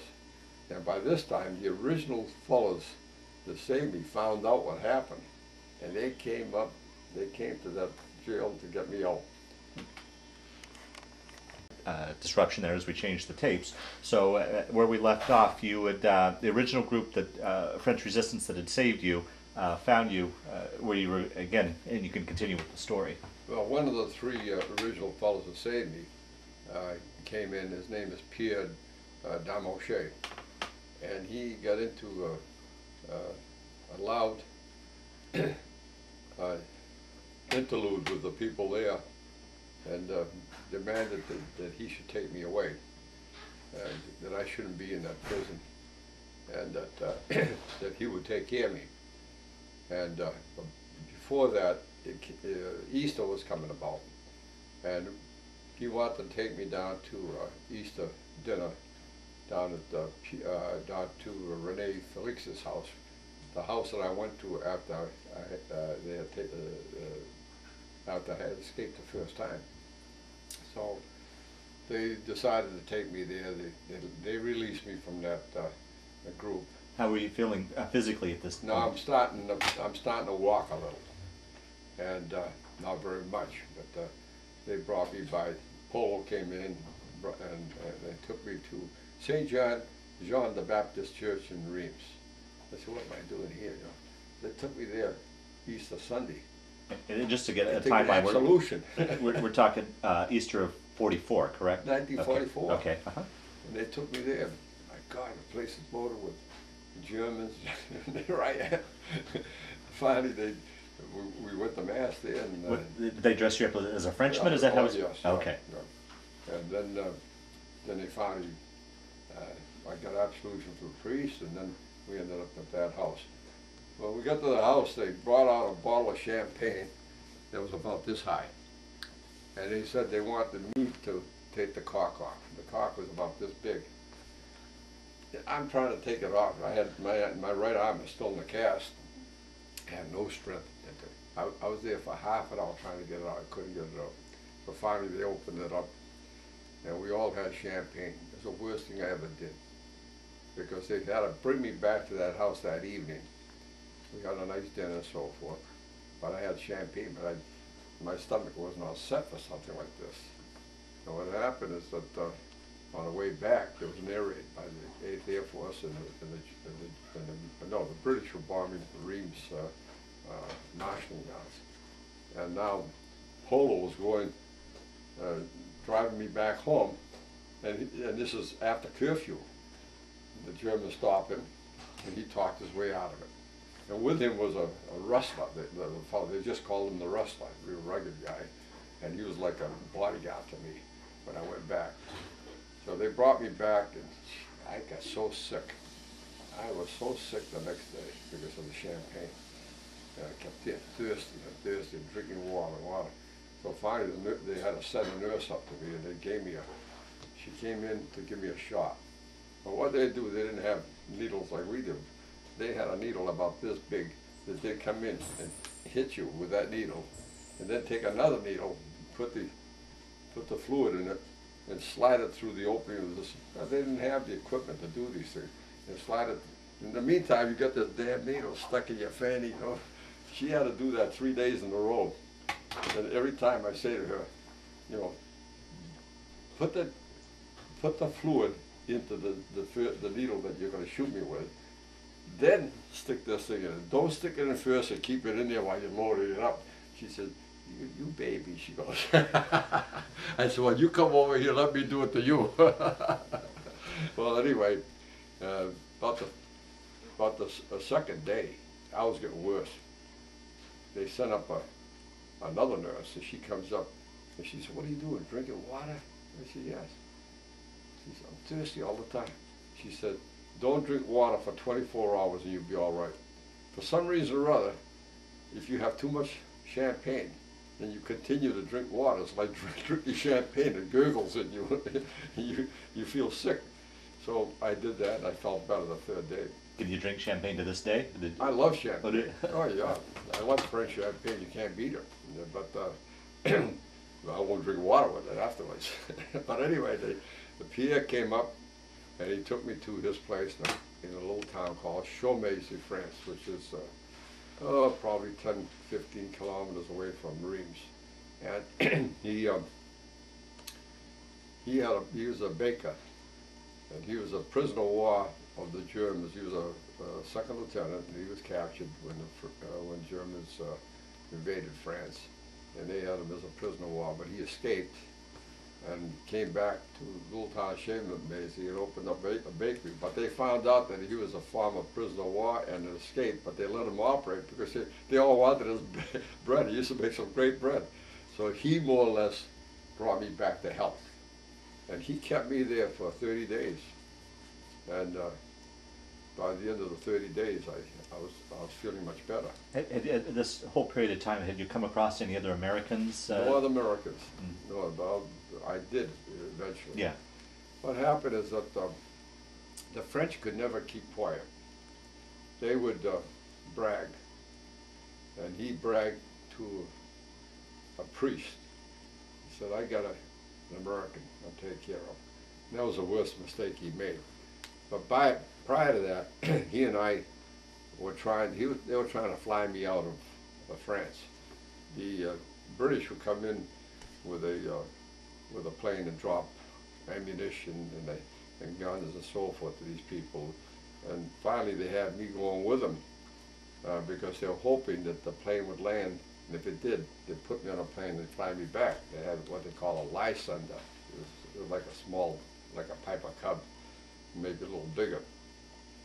But 3 times we would have went out to get the equipment because Pierre had dug underneath his chicken coop. He had dug a hole that was probably 8 by 10, and it was loaded with all kind of ammunition, waiting for the invasion to come back. That's where they're going to come to that sector to get all the ammunition and guns they needed. So we would load that place up with more ammunition every time, but nobody ever landed to pick me up. So anyway, one day he came to the house and he said, "There's an American airplane that landed." And he said, "I'd like to know what to do with it because it's intact." I said, "Well, could you draw a picture of it?" He drew a picture of a P-51, and that was the latest plane we had. Prior to that, all we had was P-47s and P-38s, but they could not fly long distance. They would come into as far as France and they have to go back, and we'd have to fly in all alone. The bombers would fly in all alone. That's why we would get knocked out. Yeah. So what happened, the P-51 could fly longer and could go all the way into Berlin and back. And it was a P-51. He took me down and he showed it to me from a distance, and he befriended the German officer, a soldier that was guarding it. And he came back home. He says, I said, "What are you doing?" He says, "He was setting up a bomb, time bomb, to blow it up," which he did. He took it in, he befriended the guy, put it under the seat, and the plane blew up. I said, "What happened to the soldier?" "Kaput." That means he's dead. So there was no love lost between that group and the Germans. They gone through a hell of a lot. But when he made the mistake by telling this priest who I was, there was a $10,000 reward that somebody could get if they turned in an American. And they had articles in the paper, and they'd say, "We'll give you $10,000 if you turn in any American, British pilot. And if you hide them out, the husband's going to be shot and the wife's going to go to the concentration camp." Well, the next day, after he told the priest I was supposed to leave and go to another safe house, because you're not supposed to be in a safe house too long, he helped 28 flyers, British and American. I'm the only one that stayed 30 days with him, and because of my condition. The others would stay 1 or 2 days and off they'd go. So the next day, they're ready to take off. Who comes by? The Gestapo picks us up. Yeah. He wasn't there, but they got his wife and me, and off we go to Gestapo headquarters in Reims. Apparently the priest gave me away. Anyway, I'm in there for, I wasn't there too long, maybe 1 or 2 days. And they were questioning her more, and they were torturing her. And they didn't get to me yet, but they had tortured her quite a bit. Well, it was a shame. And they were supposed to transfer me to another sector. But the chief of police of Reims was with the French underground, and he knew of me. And he was supposed to be the one that's going to transport me. So they get me into the chief's car. They have a uniform in there as the assistant chief of police. They shoved the hat on me. They put the draped the jacket around me, and here I am with my arm in a cast still. right through all the Germans, and off we go to another farmhouse. My God, I said, well, I can't believe that this is happening, you know? But that's how we got out the second time. So, I mean, they took us to another farmhouse, and that's where I met a British. There was a Britisher there by the name of, I can't remember his name now, but he was there already before I was. And there was a fellow named Bronos, Braunice, and his wife, and he had one child. And he said to me, I want to show you something, and he showed us two wells. One was full of water, and the other one was empty. He said, they're going to come looking for you. When they come looking for you, he spoke broken English. When they come, I could see them from a distance, because they had to go about 200 yards to his house from the street, and he could see the street out there. The two of you go down the well, and I'll cover it. And sure enough, the next day they came there, and we were down that well for about 20 minutes or half an hour, and they're sitting above us talking in French, and we didn't know what was going on. We were waiting for them to open up and find us in there, but they never did. And finally they left, and out we came out of that well. And to this day, I'm claustrophobic, you know. So we stayed there a couple of days, and he took us around and showed us World War I trenches and World War II trenches. There was a battlefield right where his farm was. You know, World War I and also World War II. My God, you could find all kinds of helmets and guns and anything you wanted to find. It was right there. What was I going to do with them? But there was hundreds of them right in that. Apparently the soldiers just left them there, and he didn't care about it. He just left them in the rock. So we were there 2 or 3 days, and they took us to a little town called Bourgogne. And we stayed there. We were supposed to stay there a couple of days. And I had lost my dog tags. I didn't know where my dog tags were. And we got into the restaurant, and they had a bar. And this fella called me into the bar. He's the owner of the restaurant. He says, and on top of his mirror, he had one of my dog tags. So I thought that the Gestapo had taken both of my dog tags, but apparently the French had taken one, and they left the other. The Gestapo had already taken one. They left, when the Gestapo got me, they got one. And when the French people got a hold of me, they took the other one. But without a dog tag, you're in trouble over there. Right. You know? Well, even, if I'm correct, if you're out of uniform and you're captured, you're considered a spy and by Geneva Convention can be shot, correct? That's right. Yeah. That's right. But at least if you had your dog tag, you might be able to talk your way out of it, you know? Yeah. And I would tell them who I was, because they knew who I was. I mean, I'd been around there so long, they knew everything about me. They wondered where the hell I was. You know, they couldn't find me. And I had all these helpers. You had to be lucky. You had to be lucky, but you had to be smart and listen to your helpers. You couldn't. You had to do absolutely what they said. If you trusted them, you did exactly what they said, and that's what helped you. And we were pretty well trained about that beforehand. I could give examples of that later on. What had happened is that I tried to get my dog tag back, and he wouldn't give it to me. I said, I kept telling him I need that dog tag. And I only stayed there 2 days, and they had to get me out of there because it was getting too hot. They brought me to Mrs. Ramoget's house without my dog tag. I had my first bath from landing. Prior to that, I got a little sponge bath in it. She took me and put me in the bath. I must have smelled something awful, you know, because she gave me a bath. My God, that damn thing was black. Well, anyway, the next day they took me and they said, you're gonna leave. You're going to Epony. So I ended up in Epony. When I got to Epony, France, I said my goodbyes to everybody. Well, before that, they brought me to a champagne factory where one of the French boys that brought that big champagne at that party, they brought me to a champagne factory. And well, while we were in there, the Germans were walking in and out of the place, and Americans come over and they got bombed the marshalling house again. And his champagne factory was right next to the marshalling house. And they took us and put us down in this dungeon. There must have been millions of bottles of champagne. And the bombs are falling and the bottles are rattling away. And by this time, I'm all alone, maybe hundreds and hundreds of feet on the ground. You have to take an elevator to get out.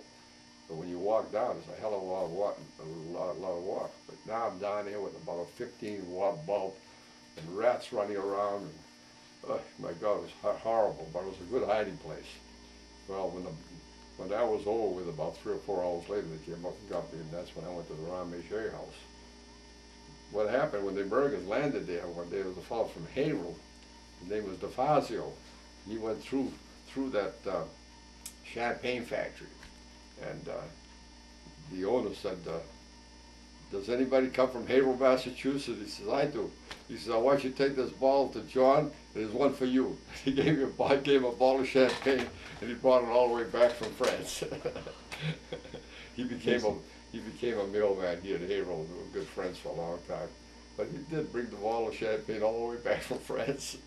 Well, anyway, he got me down to Epernay, France, and on my way to Paris. So we didn't stay in Epernay long. We went from Epernay, from Reims to Epernay to Paris. And when I got to Paris, they brought me to a gendarme's house. And because the Germans now, what they were doing, they were calling it a roust. A roust was that they would block off a whole square. And they would check every house and look for the Jewish people.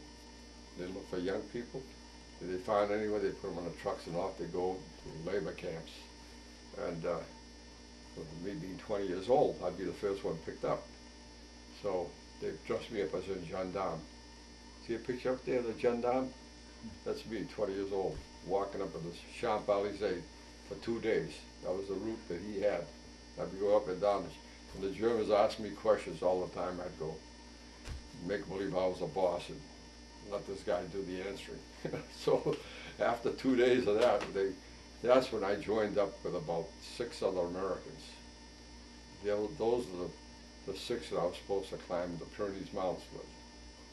Well, they brought us to this electric company office, and they told us that the next day that we're going to leave Paris, and these are the fellows that are going to lead the way out. You follow them. They're going to have the tickets. They're going to give you the tickets just before you board the train, and we're going to take you down to Toulouse.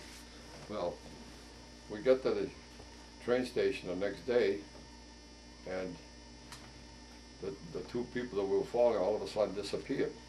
I was left with a fellow by the name of Jack Stead. He was from Detroit, Dearborn, Michigan, actually.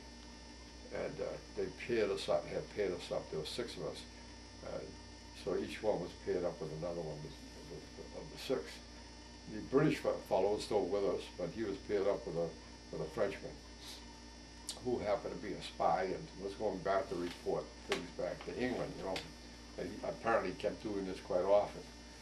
Now, what happened is Jack Stead was much older than me, maybe 3 or 4 years older than being 23, 24 years old. It's a big difference than being 20.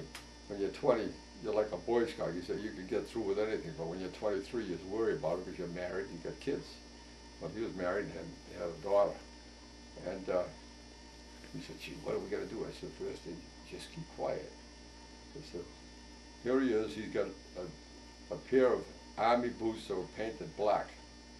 I wish I had army boots on me, but I had a pair of shoes that were 1.5 sizes too small for me, just dress shoes.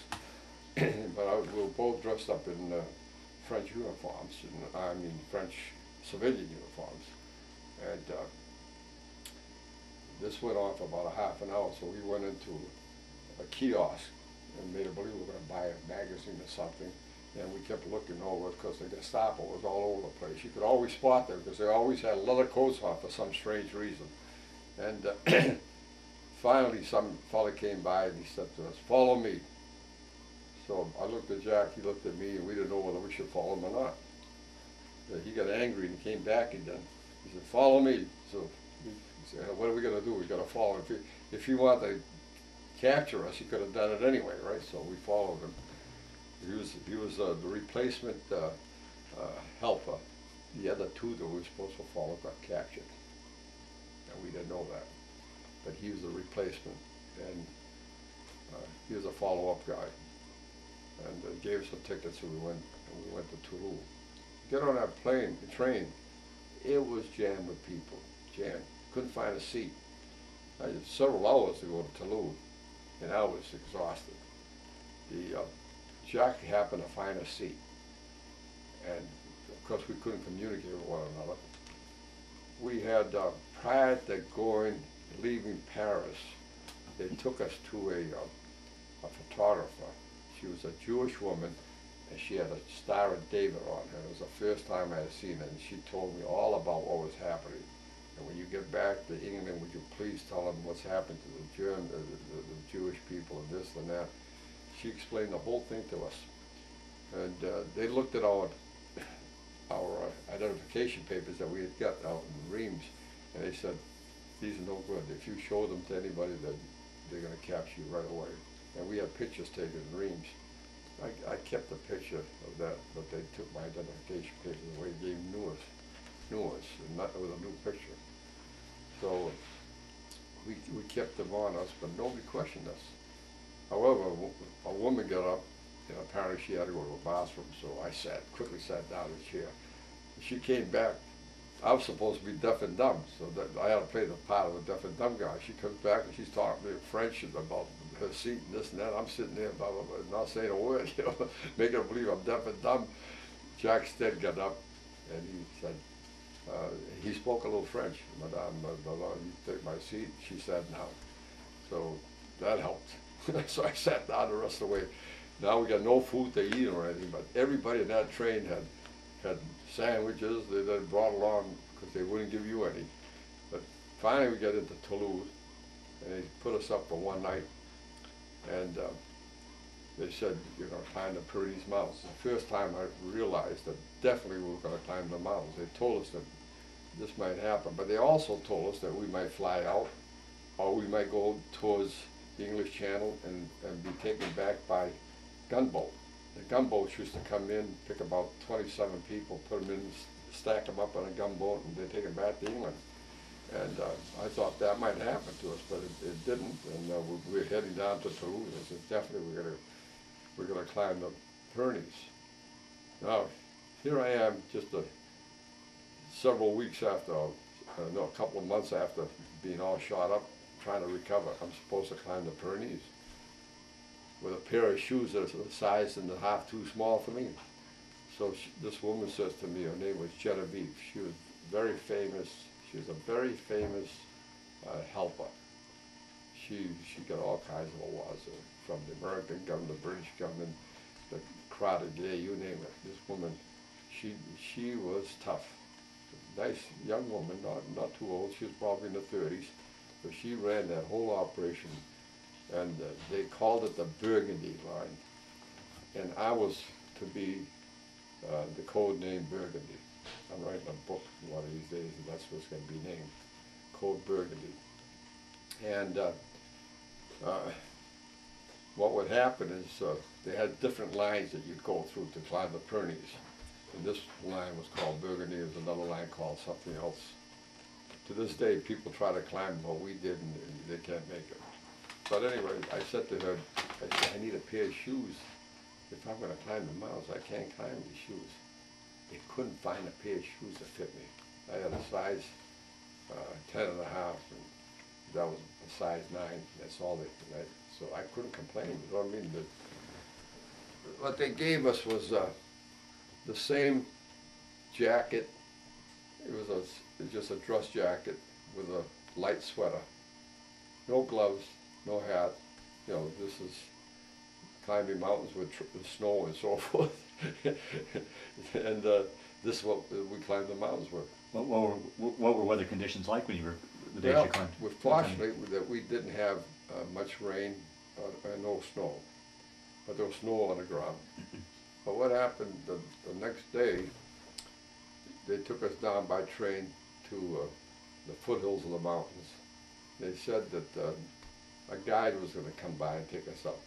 And by this time there was three Jewish fellows, I forget how many, no, six Jewish, six Americans, one British and one Frenchman. And there was a total of 17 of us by this time. That was a big group. And we were waiting at the foothills of the mountains, and the guy never showed up.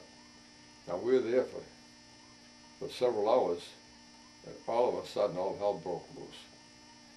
They had spotlights shining up where we were, no, the guy finally came, sorry. Finally came about 12, 14, 15 hours late. And he thought we were going to go to a different section. And they had him in the wrong place, and when he went there, they found out he had to be here, so he was late in coming. When he came, we started climbing along the valleys of the mountains, which was the easiest way to go into Spain. However, what happened, we were spotted. Dogs got outside, they're barking. The Germans had spotlights trying to spot us, and our guide told us just fall down and sit there, which we did. This went on for about a half an hour. All of a sudden, the lights went out, the dogs were gone and left us. So we asked the guy, what happened? He said they thought that the whole group was a bunch of French Marquis, they called them, loaded with guns and so forth. They didn't want to get in a firefight. So we lucked out in that respect. But now we had to start climbing the mountains. We couldn't stay in a valley. So right away he had us going up the mountains. We climbed 5 days and 5 nights. And every day during the day they had spotter planes trying to find us. But we could hear them coming, so we duck. About the fourth day, the fourth night, we found a barn. And Jesus, we got in the barn, and Jesus, nothing but lice in there, so we were all scratching. We were so tired, we all fell asleep. We were exhausted. I don't know how the heck we ever made the mountains. The only way I got over was 2 fellows helped. There's Jack Stead, and one other fella pulled me over. They got a stick. Mind you, they had just taken off my cast in my arm. I couldn't use this right arm at all. And they were pulling me up the mountains with a stick. And you had your ribs healed by this point? Huh? Had your ribs and your ankle healed by this point? They couldn't do anything with broken ribs except put a sheet around me. That's all they did. It recovered somewhat because I didn't have the. Because that had to be painful, being pulled. When you want to escape, you do whatever you can to get out. You know what I mean? Yeah. You don't feel the pain. Put it off your mind. Mm-hmm. You want to get out. You want freedom. You know what freedom is? When you're tied in with people like this, but even one day, and you lose your freedom for one day, you know what that's like? Well, let's say 1 year and 1 day is tough. Yeah. It's tough. Yeah. No control, nobody there to help you out. You do whatever you can to get out, especially if you're young. Well, during that whole, I guess to back up and along this whole period of time, was there any times that you'd given up hope? Never give up hope. No. Never give up hope. I had never given up hope, and none of the people that I got up with, like Jack Code was that Englishman. That's his name. Even he didn't give up hope. None of us gave up hope. We knew, for some reason or another, we knew we were going to make it. I mean, but backtracking from the time that you'd been shot down, I mean, even in the worst, when you were laying there almost near death, and is there any point in time it's like? At that point, when I was in my deathbed for that whole week, I never thought that I'd live that long. I kept fighting it, but I never thought I'd ever make it that long. Yeah. Especially when I was getting no treatment. Yeah.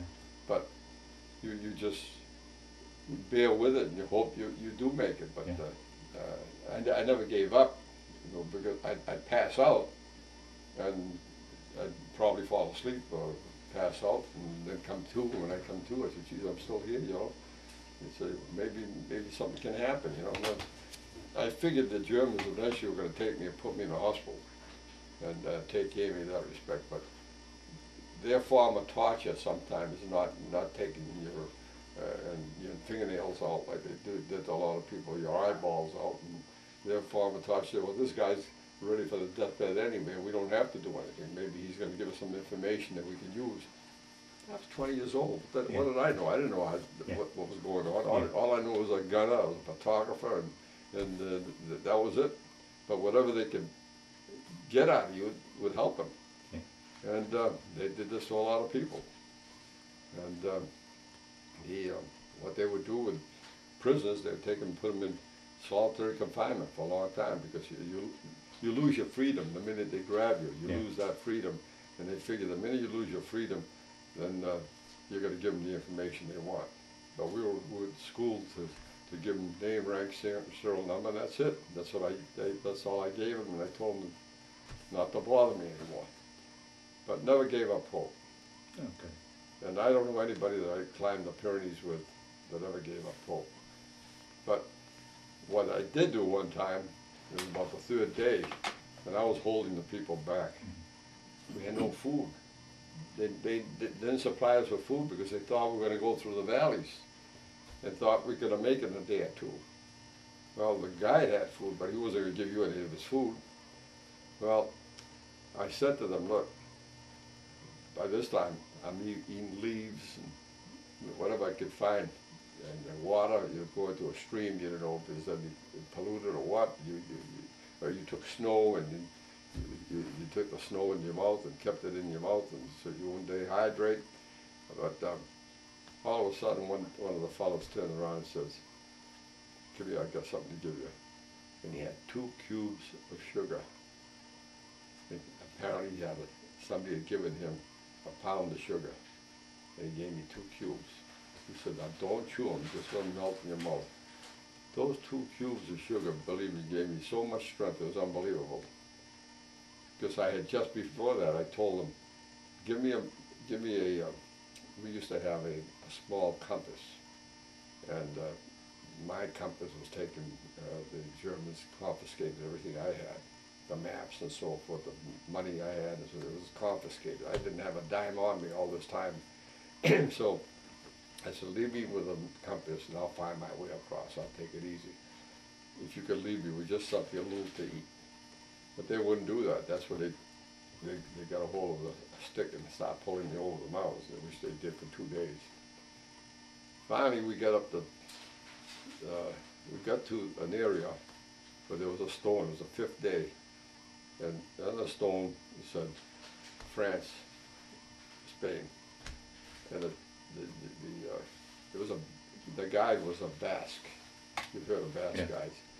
And he must have been prior to World War II, he must have been somebody going back and forth with contraband of some kind. But the American government apparently was paying these fellows like $10,000 for each American they got over. That's what I heard anyway. And they were willing to take that chance. What happened is that he said, okay, now Spain is there, and everybody started talking loud. He said, but don't talk, because even if you're in Spain, Gestapo's here, they could pick you up and still take you prisoner. Because that was a fascist country as well. Huh? Spain was a fascist country still as was. well. Yeah. So finally we just shut down, and 3 or 4 hours later we climbed down into a little town called Spain, L-E-S, and they were waiting for us. They knew we were up there apparently. So they came over and they were in this little town for a day. I couldn't believe it. We went around town. They let us free for a while, gave us something to eat, and then they took us to town. They let us move around. Here is this country. It was so poor, but you go in the churches. They had gold domes and so forth, and the people are starving. You know, I couldn't believe it. They put us in a truck and took us to a town named Lerma, and on the way over, you'd go over these bridges that had been bombed out to the Civil War, and all they did was put planks on them. You know, they never repaired them. They didn't have the money to repair them. So they got us into Lerma, and that's where they locked us up. Now, give us a timeline. Do you know the date you arrived in Spain? Do you have a rough date time or? I could tell you that now, because we were climbing the Pyrenees Mountains on D-Day. I think that was the last day we were in the mountains. But nobody told us when we got to Lerma that D-Day had taken effect. So they locked us up. By this time I was now getting I was in bad shape. Uh, the night before, they gave us something to eat, and we all got sick because our stomachs couldn't handle the food that we had. A lot of people died that way, and in our group, none of them did die. But we should have been careful what we ate. We should have eaten in small quantities, but we hadn't eaten in 5 or 6 days. So when we ate, and we gobbled the food down, and that affected us badly. But by the second day, I was in such bad shape. I don't know how many days. We were in prison. I don't know how many days now. And taken prison. Who were you being held prison by? the Spanish government. Oh, okay. Yeah. Okay. They put us in lowered to prison. They called it. We were in there, and they investigated us. And I remember we had to take out. They told us to take our identification papers and rip them up because I had a different name. My name was John Katsaros. Now here I am, John Katsaros, Sergeant, U.S. Air Force. If they found out I was John Katsaros, they could ship me back to France. But so I had to take that thing and tear it. We took it up and tore them apart and dug them into the ground. When we had a little time to walk around, we did that, and I kept a picture. That's all I did. What happened is a major, one of the biggest, the highest ranking officer that climbed the mountains with us was a major. He was a P-47 pilot, and his name was Burgess. And he looked at me and he says, "How you doing, John?" I said, "Not good at all." He said, "We got to take you to a doctor." So he got a hold of the commander of the prison, and he said, "I got a very sick man here. You got to take him to the prison doctor." So they did. Under guard, they took him and me to the prison doctor, and he spoke perfect English.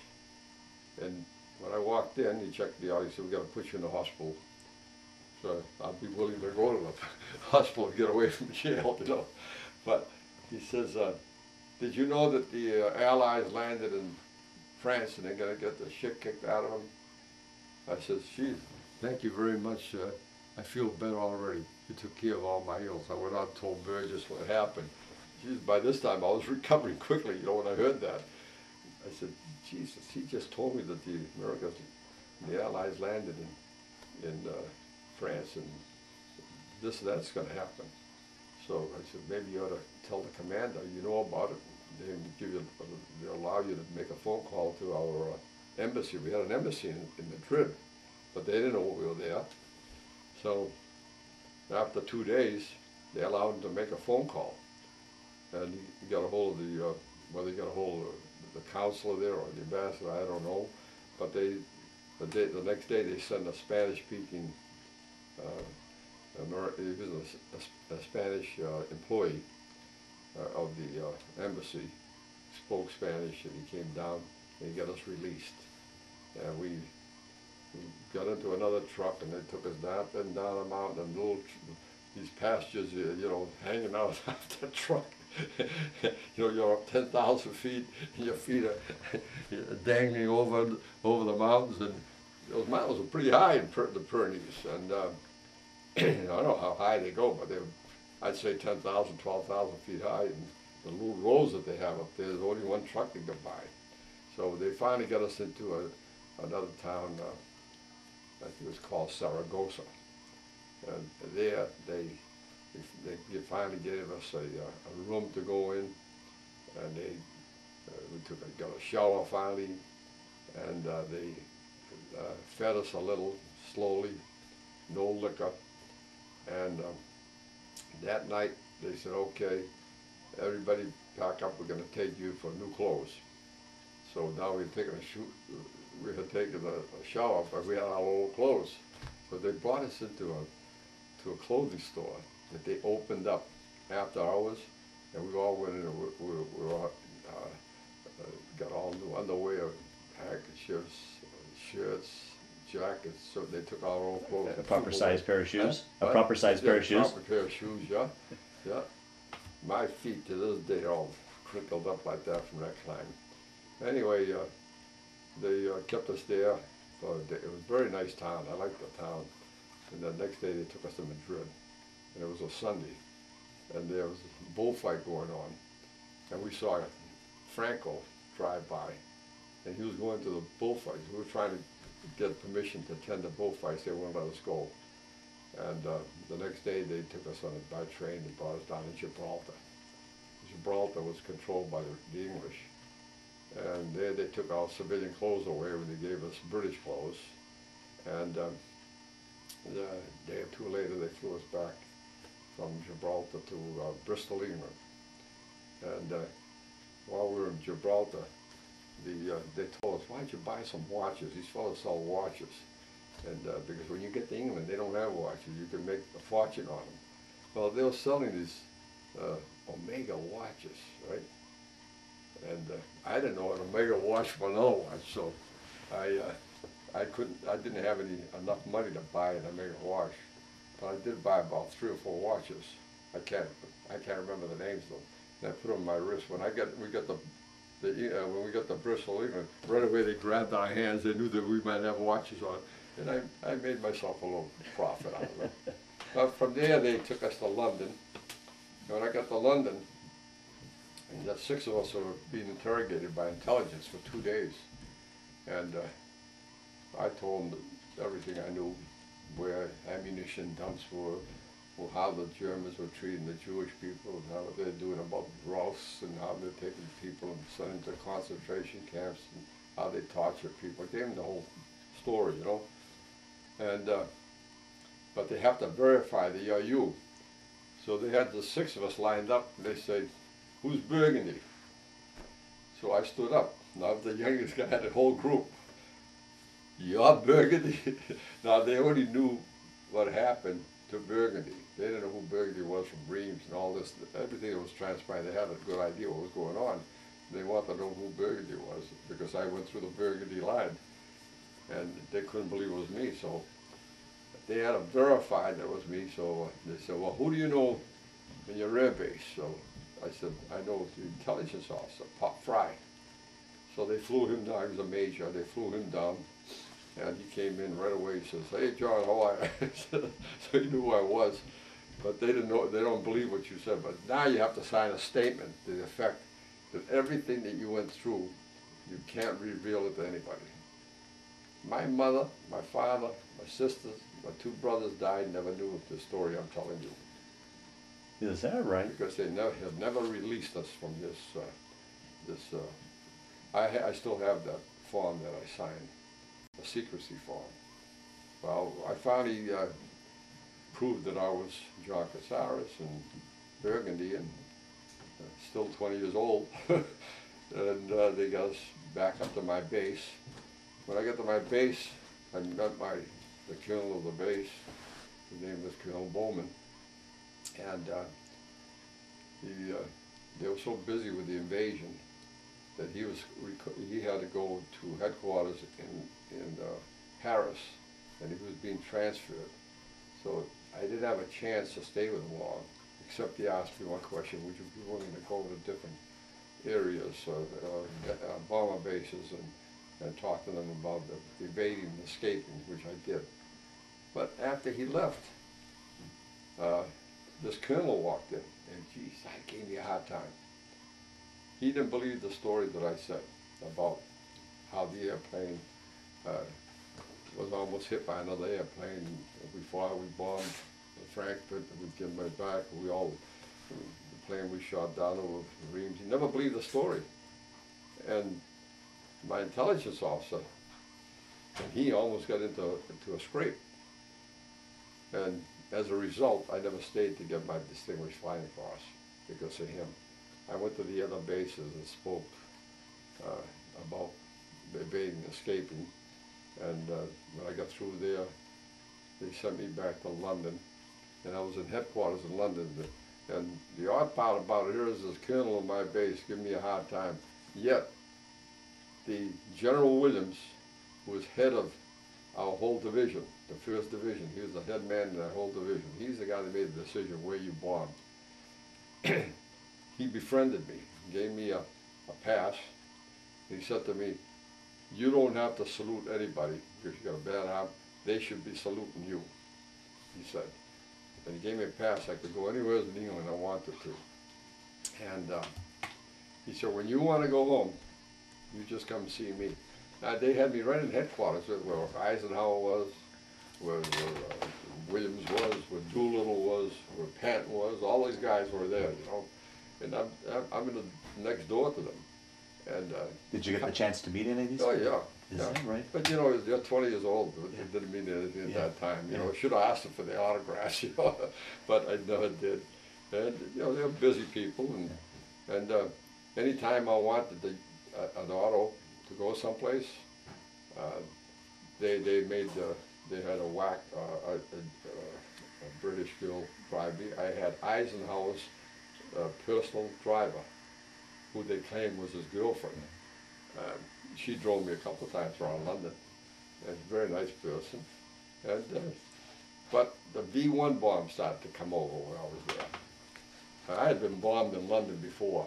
While we were there, every time we went to London, the German bombers would come over and bomb. We used to hide down into the underground and so forth.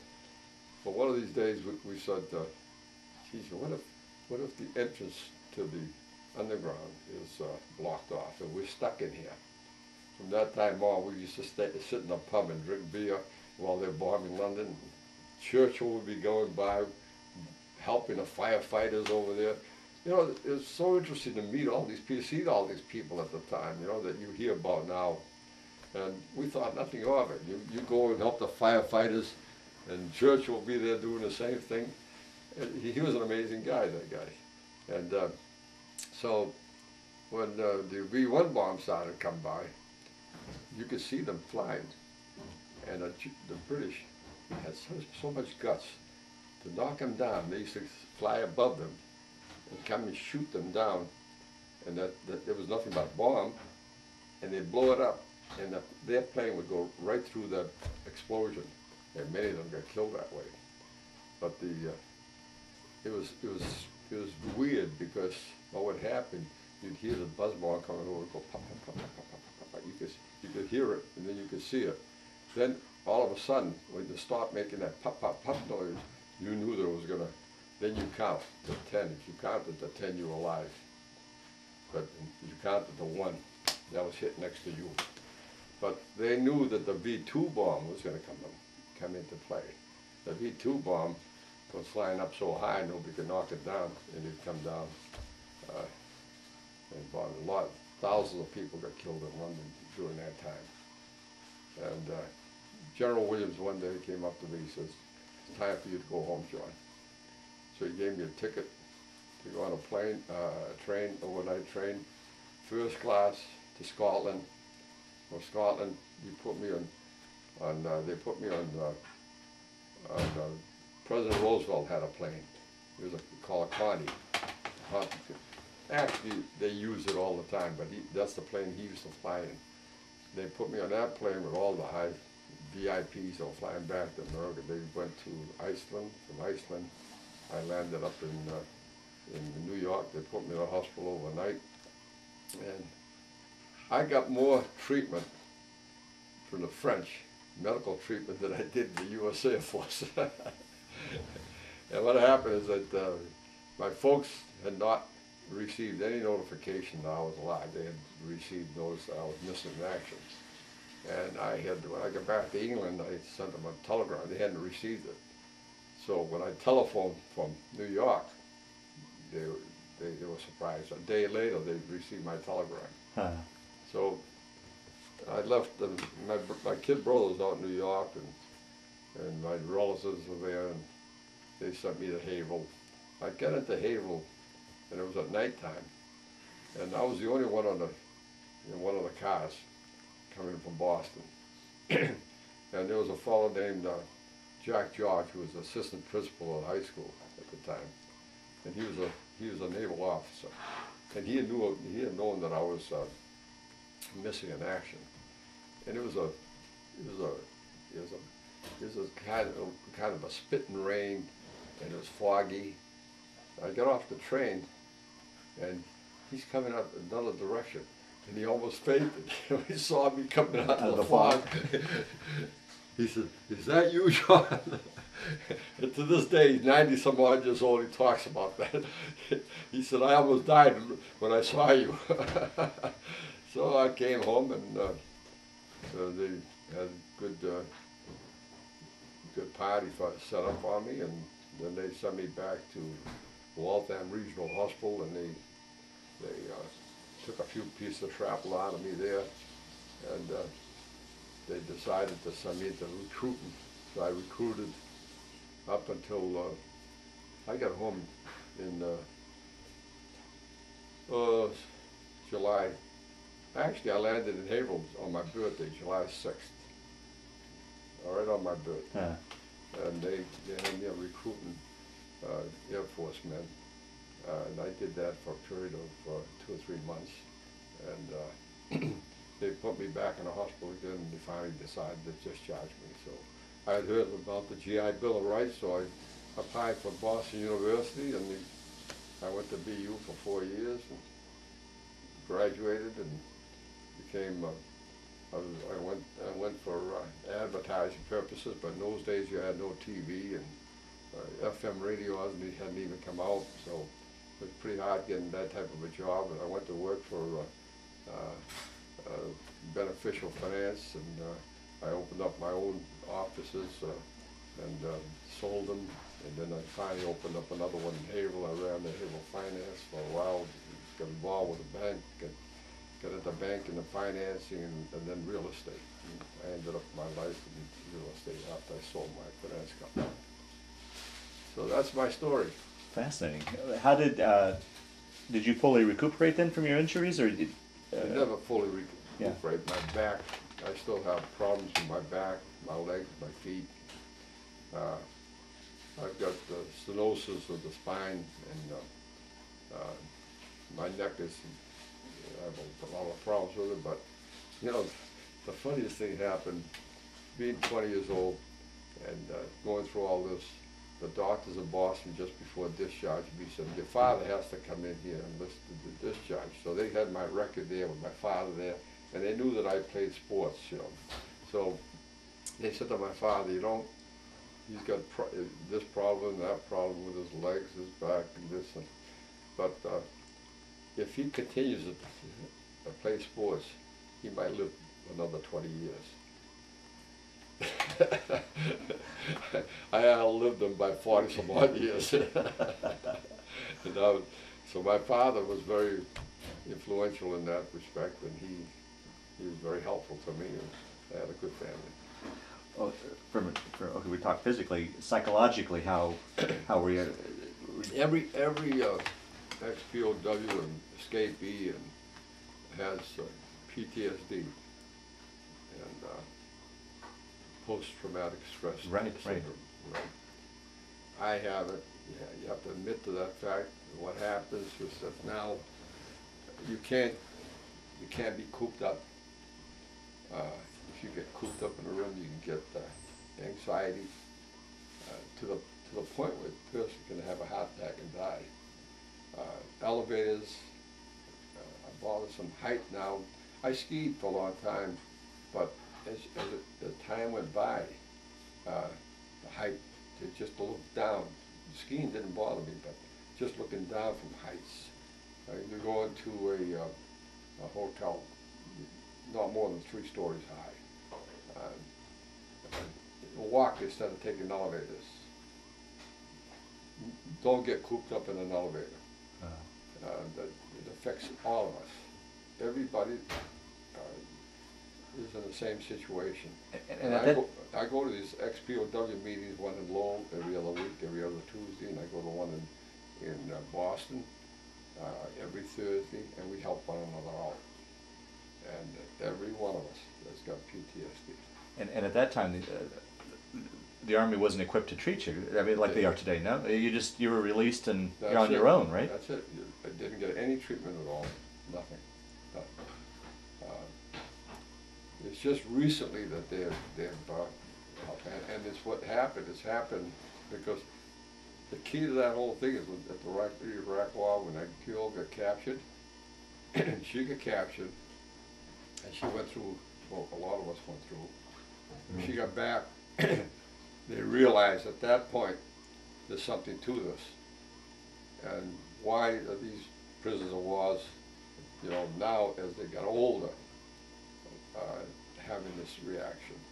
When we came back, well, we had to try to get to school, learn something, get a job, bring up a family. And this, you know, you try to keep this out of your mind, but it was always in the back of your mind. Yeah. You know? And now you can't tell anybody about this thing. So you've held it inside of you all these years. So what they did is they gave her 100% disability. Well, why would they give her 100% disability and not the POWs and escapees from World War II? And they realized at that time there's something to this, and they sent us all in for physical examinations and try to help out in that respect. I go in with a captain, Joe Lavoie, who wrote a book about this. I got his book here. And he has got PTSD worse than I've got it. I try to help him out. But at the same time, he's helping me out. By my helping him out, it's helping me out. Yeah. But if you talk to him about, if anybody brings up the Iraq War, it flies right off the handle. I try to settle him down. And this happens to a lot of people. So you can't go into a meeting and talk in favor of the Iraq War or against it, because each person has his own thoughts what happened to him when he was a prisoner. To this day, the American government doesn't recognize escapees or evaders. We have a AFES, American Air Forces Escape and Evasion Society, and we're dwindling away. And to this day, they haven't even recognized us. They finally recognized ex-POWs about 10 years ago, and they gave them the POW medal. But that was only until 10 years ago. But the escapees, anybody that escaped, evaded like I did, they have don't even want to know about it. The English yet, and the Canadians, they recognize him. But this government, for some reason or other, doesn't. Yeah, any idea why? Why that? Yeah, they write to the association, writes to the congressmen and so forth. They got more important things to do than worry about a handful of people like us, you know. But it's a shame, because you got wars going on all the time. And a lot of people escape. And, you know, we bring them into our association from Vietnam War and from the Korean War. We bring them in. And we got people in Boston, 2 or 3 that went to Korea, and 1 from Vietnam. In Lowell, the same thing. Some of them in very bad condition. I had a fellow in Lowell, and we got in a meeting. The thing to do is try to talk to one another and let them know how you feel, and not necessarily what you went through, because they know what you went through. But this fellow never even spoke. For 3 months, never said a word. And one day, when we left, you know, thinking about why he doesn't speak, you know, I asked the director. He said he never spoke. So who came to pick him up was his wife, and she brought a wheelchair, because he has to ride in a wheelchair. So I met her, and she says, "Gee, you got a Greek name. You Greek?" I said, "Yeah, I am." She said, "I'm Greek too. That's my husband." I said, "That's your husband?" I said, "Does he know anything in Greek?" She says, "Oh yeah, he knows a little words of Greek, because we always went to Athens, because he was stationed in Saudi Arabia. He was an engineer there." So I said, "Tell him to say something in Greek." So she said, "Hey honey, say something to me in Greek." And he says, "Sagapo." That means "I love you" in Greek. That's the first words he ever said. I said, "Next week, when your husband comes back, I want him to get in front of the group and tell them what happened to him." Well, we went in the meeting the following week. 15 minutes after the meeting, he hadn't said a word. So I said, "Okay, Walter, it's your turn to tell us what's going on." He never stopped speaking for half an hour. These are things that you can do with people, and it helps them. But the guy held it inside him all these years. And now when you get to the meeting, at least once in a while, he pop up and say something. And this happens to a lot of people. Have you had a chance since the war to travel back to the places you were, meet some of the resistant people that helped you? I went back with my 3 members of my crew, and yeah, and if you could explain too, eventually what happened to the rest of your crew, real quickly after your story here. All right. What happened to the crew is that the pilot and co-pilot were released from prison.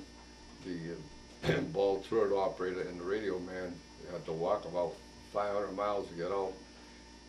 Walter Rush, who was my ball turret man, believe it or not, very interesting. His family was told that he was killed in action, and when he got back home, he's the only man that was in prison that grew. He was just he was small, we were all kind of small, say about 5'10", 135 pounds. When he came back, he was 6 feet, about 190 pounds. He's the only man that I know in prison that grew. When he got home, they didn't believe it was him. Well, when he went back home, his father had passed away. His mother had already died. And there was nobody there. They said, well, you're buried. So he went down and looked at the cemetery. Still to this day, his monument is still there. Walter Rush died at such and such a day. His father had collected $10,000 insurance, and they had the burial and so forth. Never knew that his son was alive. Another thing that's interesting about Walter was he was stationed in Stalag 17, where they wrote the book. The guy that wrote the book was his bunkmate, came from Maine. And Walter, to this day, has one of the 4 original books. It wasn't Stalag 17, it was called something else. But he has one of the original 4 books. And a very interesting story about that. Our radio operator should have been a priest. He's a very, very religious guy. Every time we flew, I said my prayers, but this fellow always brought his Bible with him and read the Bible. And to this day, that's what he does. He's a retired executive of a bank, and he is he's very involved with the religious group. My pilot came back. He didn't live very long. He died of cancer after about 10 years. Co-pilot stayed in the Air Force, made colonel, and he got killed in flying the inter-building, when they had the building blockade. Mm-hmm. And he was flying in one day and the plane cracked up. As I said, the navigator, all these other people were killed during our flight out of Frankfurt. Sorry to interrupt that story that you were going to tell about now traveling back to... Now, traveling back, Frank Mastronati was supposed to get his Flying Cross medal. And some people where he's located found out about the story about us saving the life of the ball turret operator, and they wanted to give him the Flying Cross. They didn't know anything about me, so they said, well, where would you like to have the Flying Cross presented? So we decided to have it presented at our air base, Alcabera Air Base, which is our headquarters for our wing. And we went, the 4 of us went back, the bombardier, the ball turret operator, and the radio man. We went back, and they honored them by giving the at that time. One of these days they're going to do the same thing for me, for mine, but it was very interesting. That was about 12, 13 years ago. Then I took them, we all went back to France, and we went to visit the nurse that helped my bombardier get back to health. She was going to medical school with a Greek fella that came from Greece, who was also going to medical school in Paris. And the 2 of them were students, and they were helping him recover. And that woman was related to royalty. And if they had a Queen of France, to this day, she would have been the Queen. Mm. Yeah. And we went back and visited her and her husband, and she became an ophthalmologist and operated on the eyes. The husband was the chief of a kidney specialist in France. They both retired. She just passed away. He's still living. And then we went to visit my friend that was the Genevieve had passed away in Toulouse. But in Paris, I thought I could meet up with my gendarme friend, but he and his wife had passed away. We went by the house and tried to meet other people that were around at that time, because there was over 200 people who helped me, but I didn't know all their names, Yeah, you know? yeah, right. And they don't want to give you all their names. Sure. So if I got captured, then I'd have blown several celts, and we don't want that to happen. Finally, we went to Reims, and met about 150 people there to help me. And we had a good reunion with all the people. And what was his name? John Jolie was the executive of the tire company, Michelin Tire Company. His family was always at the wheels and tires and so forth, and he was the chief executive of one of the divisions. Rene Felice had passed away, but his wife was still living.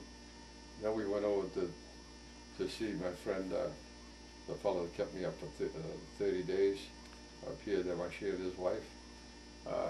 They had moved away from the little town they were in, Chambéry, and they went to Reims. From Reims they went to Boulogne-sur-Mer.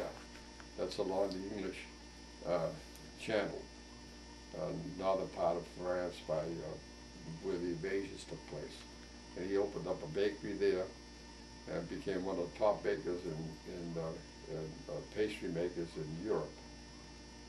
Top notch. He supplies the Air France and the railroads. And he and his wife just passed away, and their son took a business over, and the son is turning it over to his son.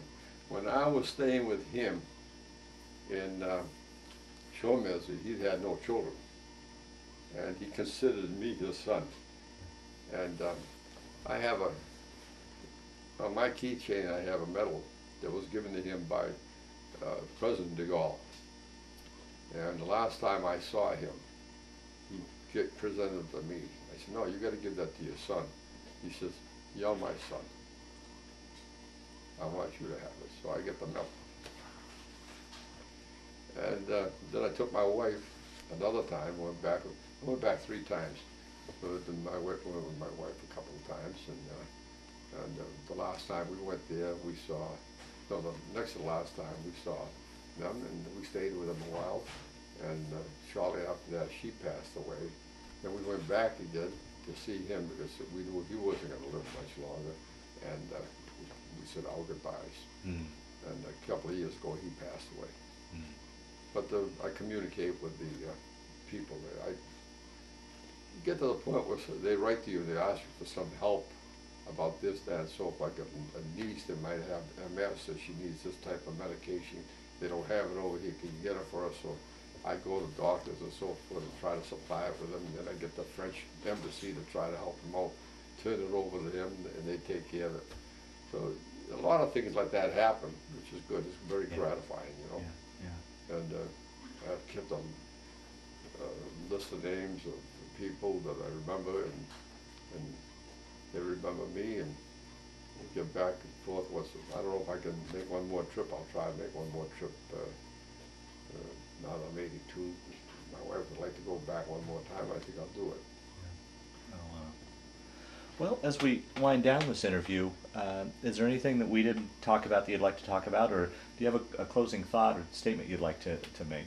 Well, the only closing thought I'd like to make is that I want to thank you for taking the time and effort to do this. I know there's a lot of people who've come forth the past 4 or 5 years asking for these interviews, and I've given countless of interviews to people, and it does bog you down somewhat, but when you get somebody like yourself that's taking the time and effort and expense to do this, especially in your own hometown, it's gratifying, and I want to thank you very much for doing this and helping out the veterans past. Oh, certainly thanks is all mine, by all means.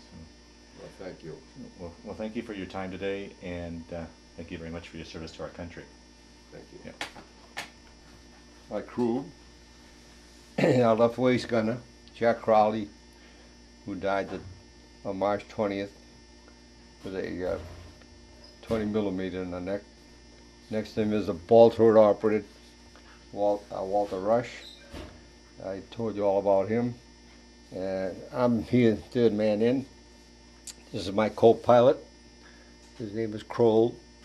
And this is my pilot, Jack Dunaway. And this is our 21-year-old navigator who passed away. His name was Bill Mock.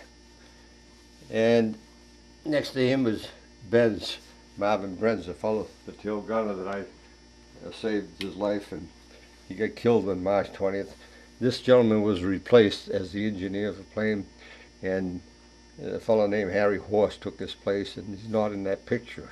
And this is our radio operator, Ralph Mastronati, who should be right now a priest. And what was the name of your plane? And that plane there is our training plane in Delaware, Texas. Oh, okay. The plane that we were flying the day we got shot down was a man of war. But we lost 3 planes, so we never had a plane to fly in that people could call their own. And as a result, the planes were going down so fast and furious that most people that had a plane to fly in came in after after the invasion, when the German Air Force had dissipated. This is my family. Dates back when I was about 7 years old, and that's me right there. My brother Chuck is here, the one that lives out in Austria right now. My brother Sauter, who was a principal at Haverhill High School. This is my sister Madeline, who lives in Springfield. My mother and father, my sister Ann, that recently passed away, and my brother George, that was the mayor of the city of Haverhill. The picture shows, indicates that we're in Alconbury, England, which is our headquarters of the 8th Air Force for our wing, and back in World War II. That base is still in existence. And this is the day that we were honored by them with a certificate of appreciation, as you might see here. And this is myself. This is Frank. Frank Mastronati, and Bombardier Ted Kroll, and Walter Rush. And that day or two later, we finally got his Distinguished Flying Cross at another reception. What year was that? That was back in 1987. Top sergeants of Alconbury honored us by giving us this certificate of appreciation when we were back to our headquarters in England. And this was given to me by the Free French. This is the honor the Free French gave me, the medal that working with the Free French during World War II and helping them out. And I believe they helped me more than I helped them. Yeah. But they appreciated so much the things that I did for them. What year did they give you this award? This was given to us in 1987. 87 as well. This is a de Gaulle medal that was given to my friend that helped me out for 30 days. One of the 3 people that saved my life with the French underground, Pierre Damarché. And on the back part, you'll notice that de Gaulle has the inscription of what they did. Now, Pierre Damarché gave me this like 2 years before he passed away, because he considered that I was his eldest son, because when I was with him at the time, World War II, he had no children. Now he has 1 son and a grandson. Instead of giving it to his grandson or son, he felt as though that I was his son too, and I was his eldest son, and I will always cherish it. This is myself flying after we had flown several missions. I think it was my 5th mission, and I got hit in the nose with a flak, as you can see my nose there, and just missed my eyes, and I get hit by flak about 3 or 4 days before that, and it was recovering pretty good. But they wanted to take my picture with the flying regalia that we wore. You can see my goggles, and you can see Mae West and the jackets that we wore, because it's 60, 70 below zero, they get the oxygen mask and so forth. And it was taken against one of our airplanes, and they took pictures of all my crew that day, and we each had one of these. Now, you kept pointing to the Mae West. That was a nickname, I assume. The Mae West is if you bailed out and you ended up in the English Channel, you'd open up the Mae West so you could float with it. And that's the nickname was. That's right. Yeah, right. Okay. Well, in the story I gave you, I mentioned the fact that I stayed in Paris with a gendarme and his wife and friends, and he had a uniform, an extra uniform, and he gave me that uniform to wear so I could go through German patrols while we were on his duty of walking up and down the Champs-Élysées. That was his duty, and I would walk alongside of him, and we did this for 2 days. And this is the disguise I had to get through those patrols. This is a picture of myself when I got back to Haverhill, and it shows the 8th Air Force insignia, my chevrons, the staff sergeant. It shows a caterpillar here for bailing out, saving my life, my gunner's wings, a few of the other medals that I received. The one that I really cherish is the British medal they gave me for climbing the Pyrenees Mountains after bailing out and saving my life, and that's called the Flying Boot. And the English have honored us with that. About him now. Okay. Well, as you notice here, my family got together and they decided to save some of my paraphernalia. My second dog tags that I received when I got back to England after the Gestapo took one of mine, and also one of the French underground people took the other one.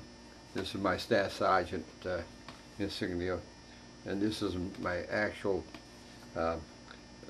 pair of wings that they were issued to me.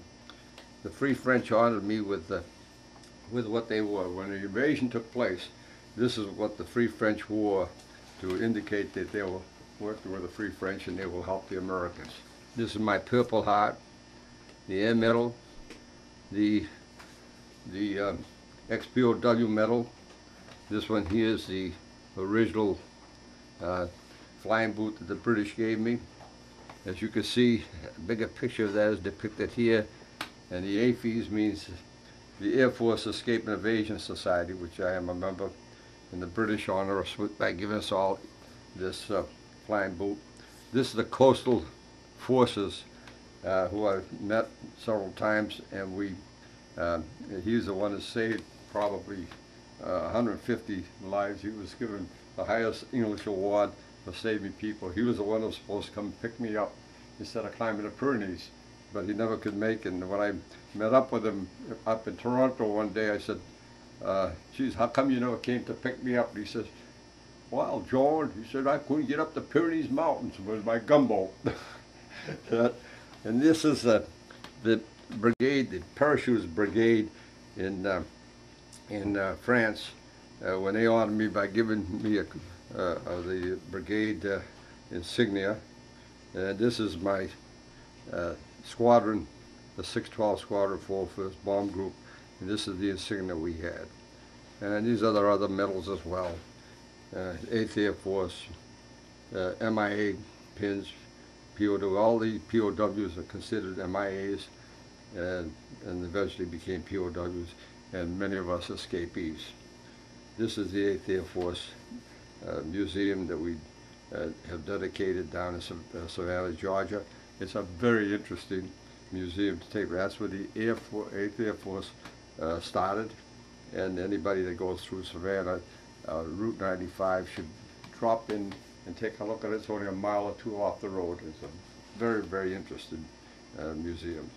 There's others that are not in here, like the Distinguished Flying Cross and a few other medals that I have. I don't have them all. They either have worn out or they have to be reissued to me. Okay. This was given to Pierre Damasche, who's one of the three fellows that saved my life, and his wife, for saving 28 Americans during World War II. And he handed it to me before he passed away. So I relish that, and I saved it for him.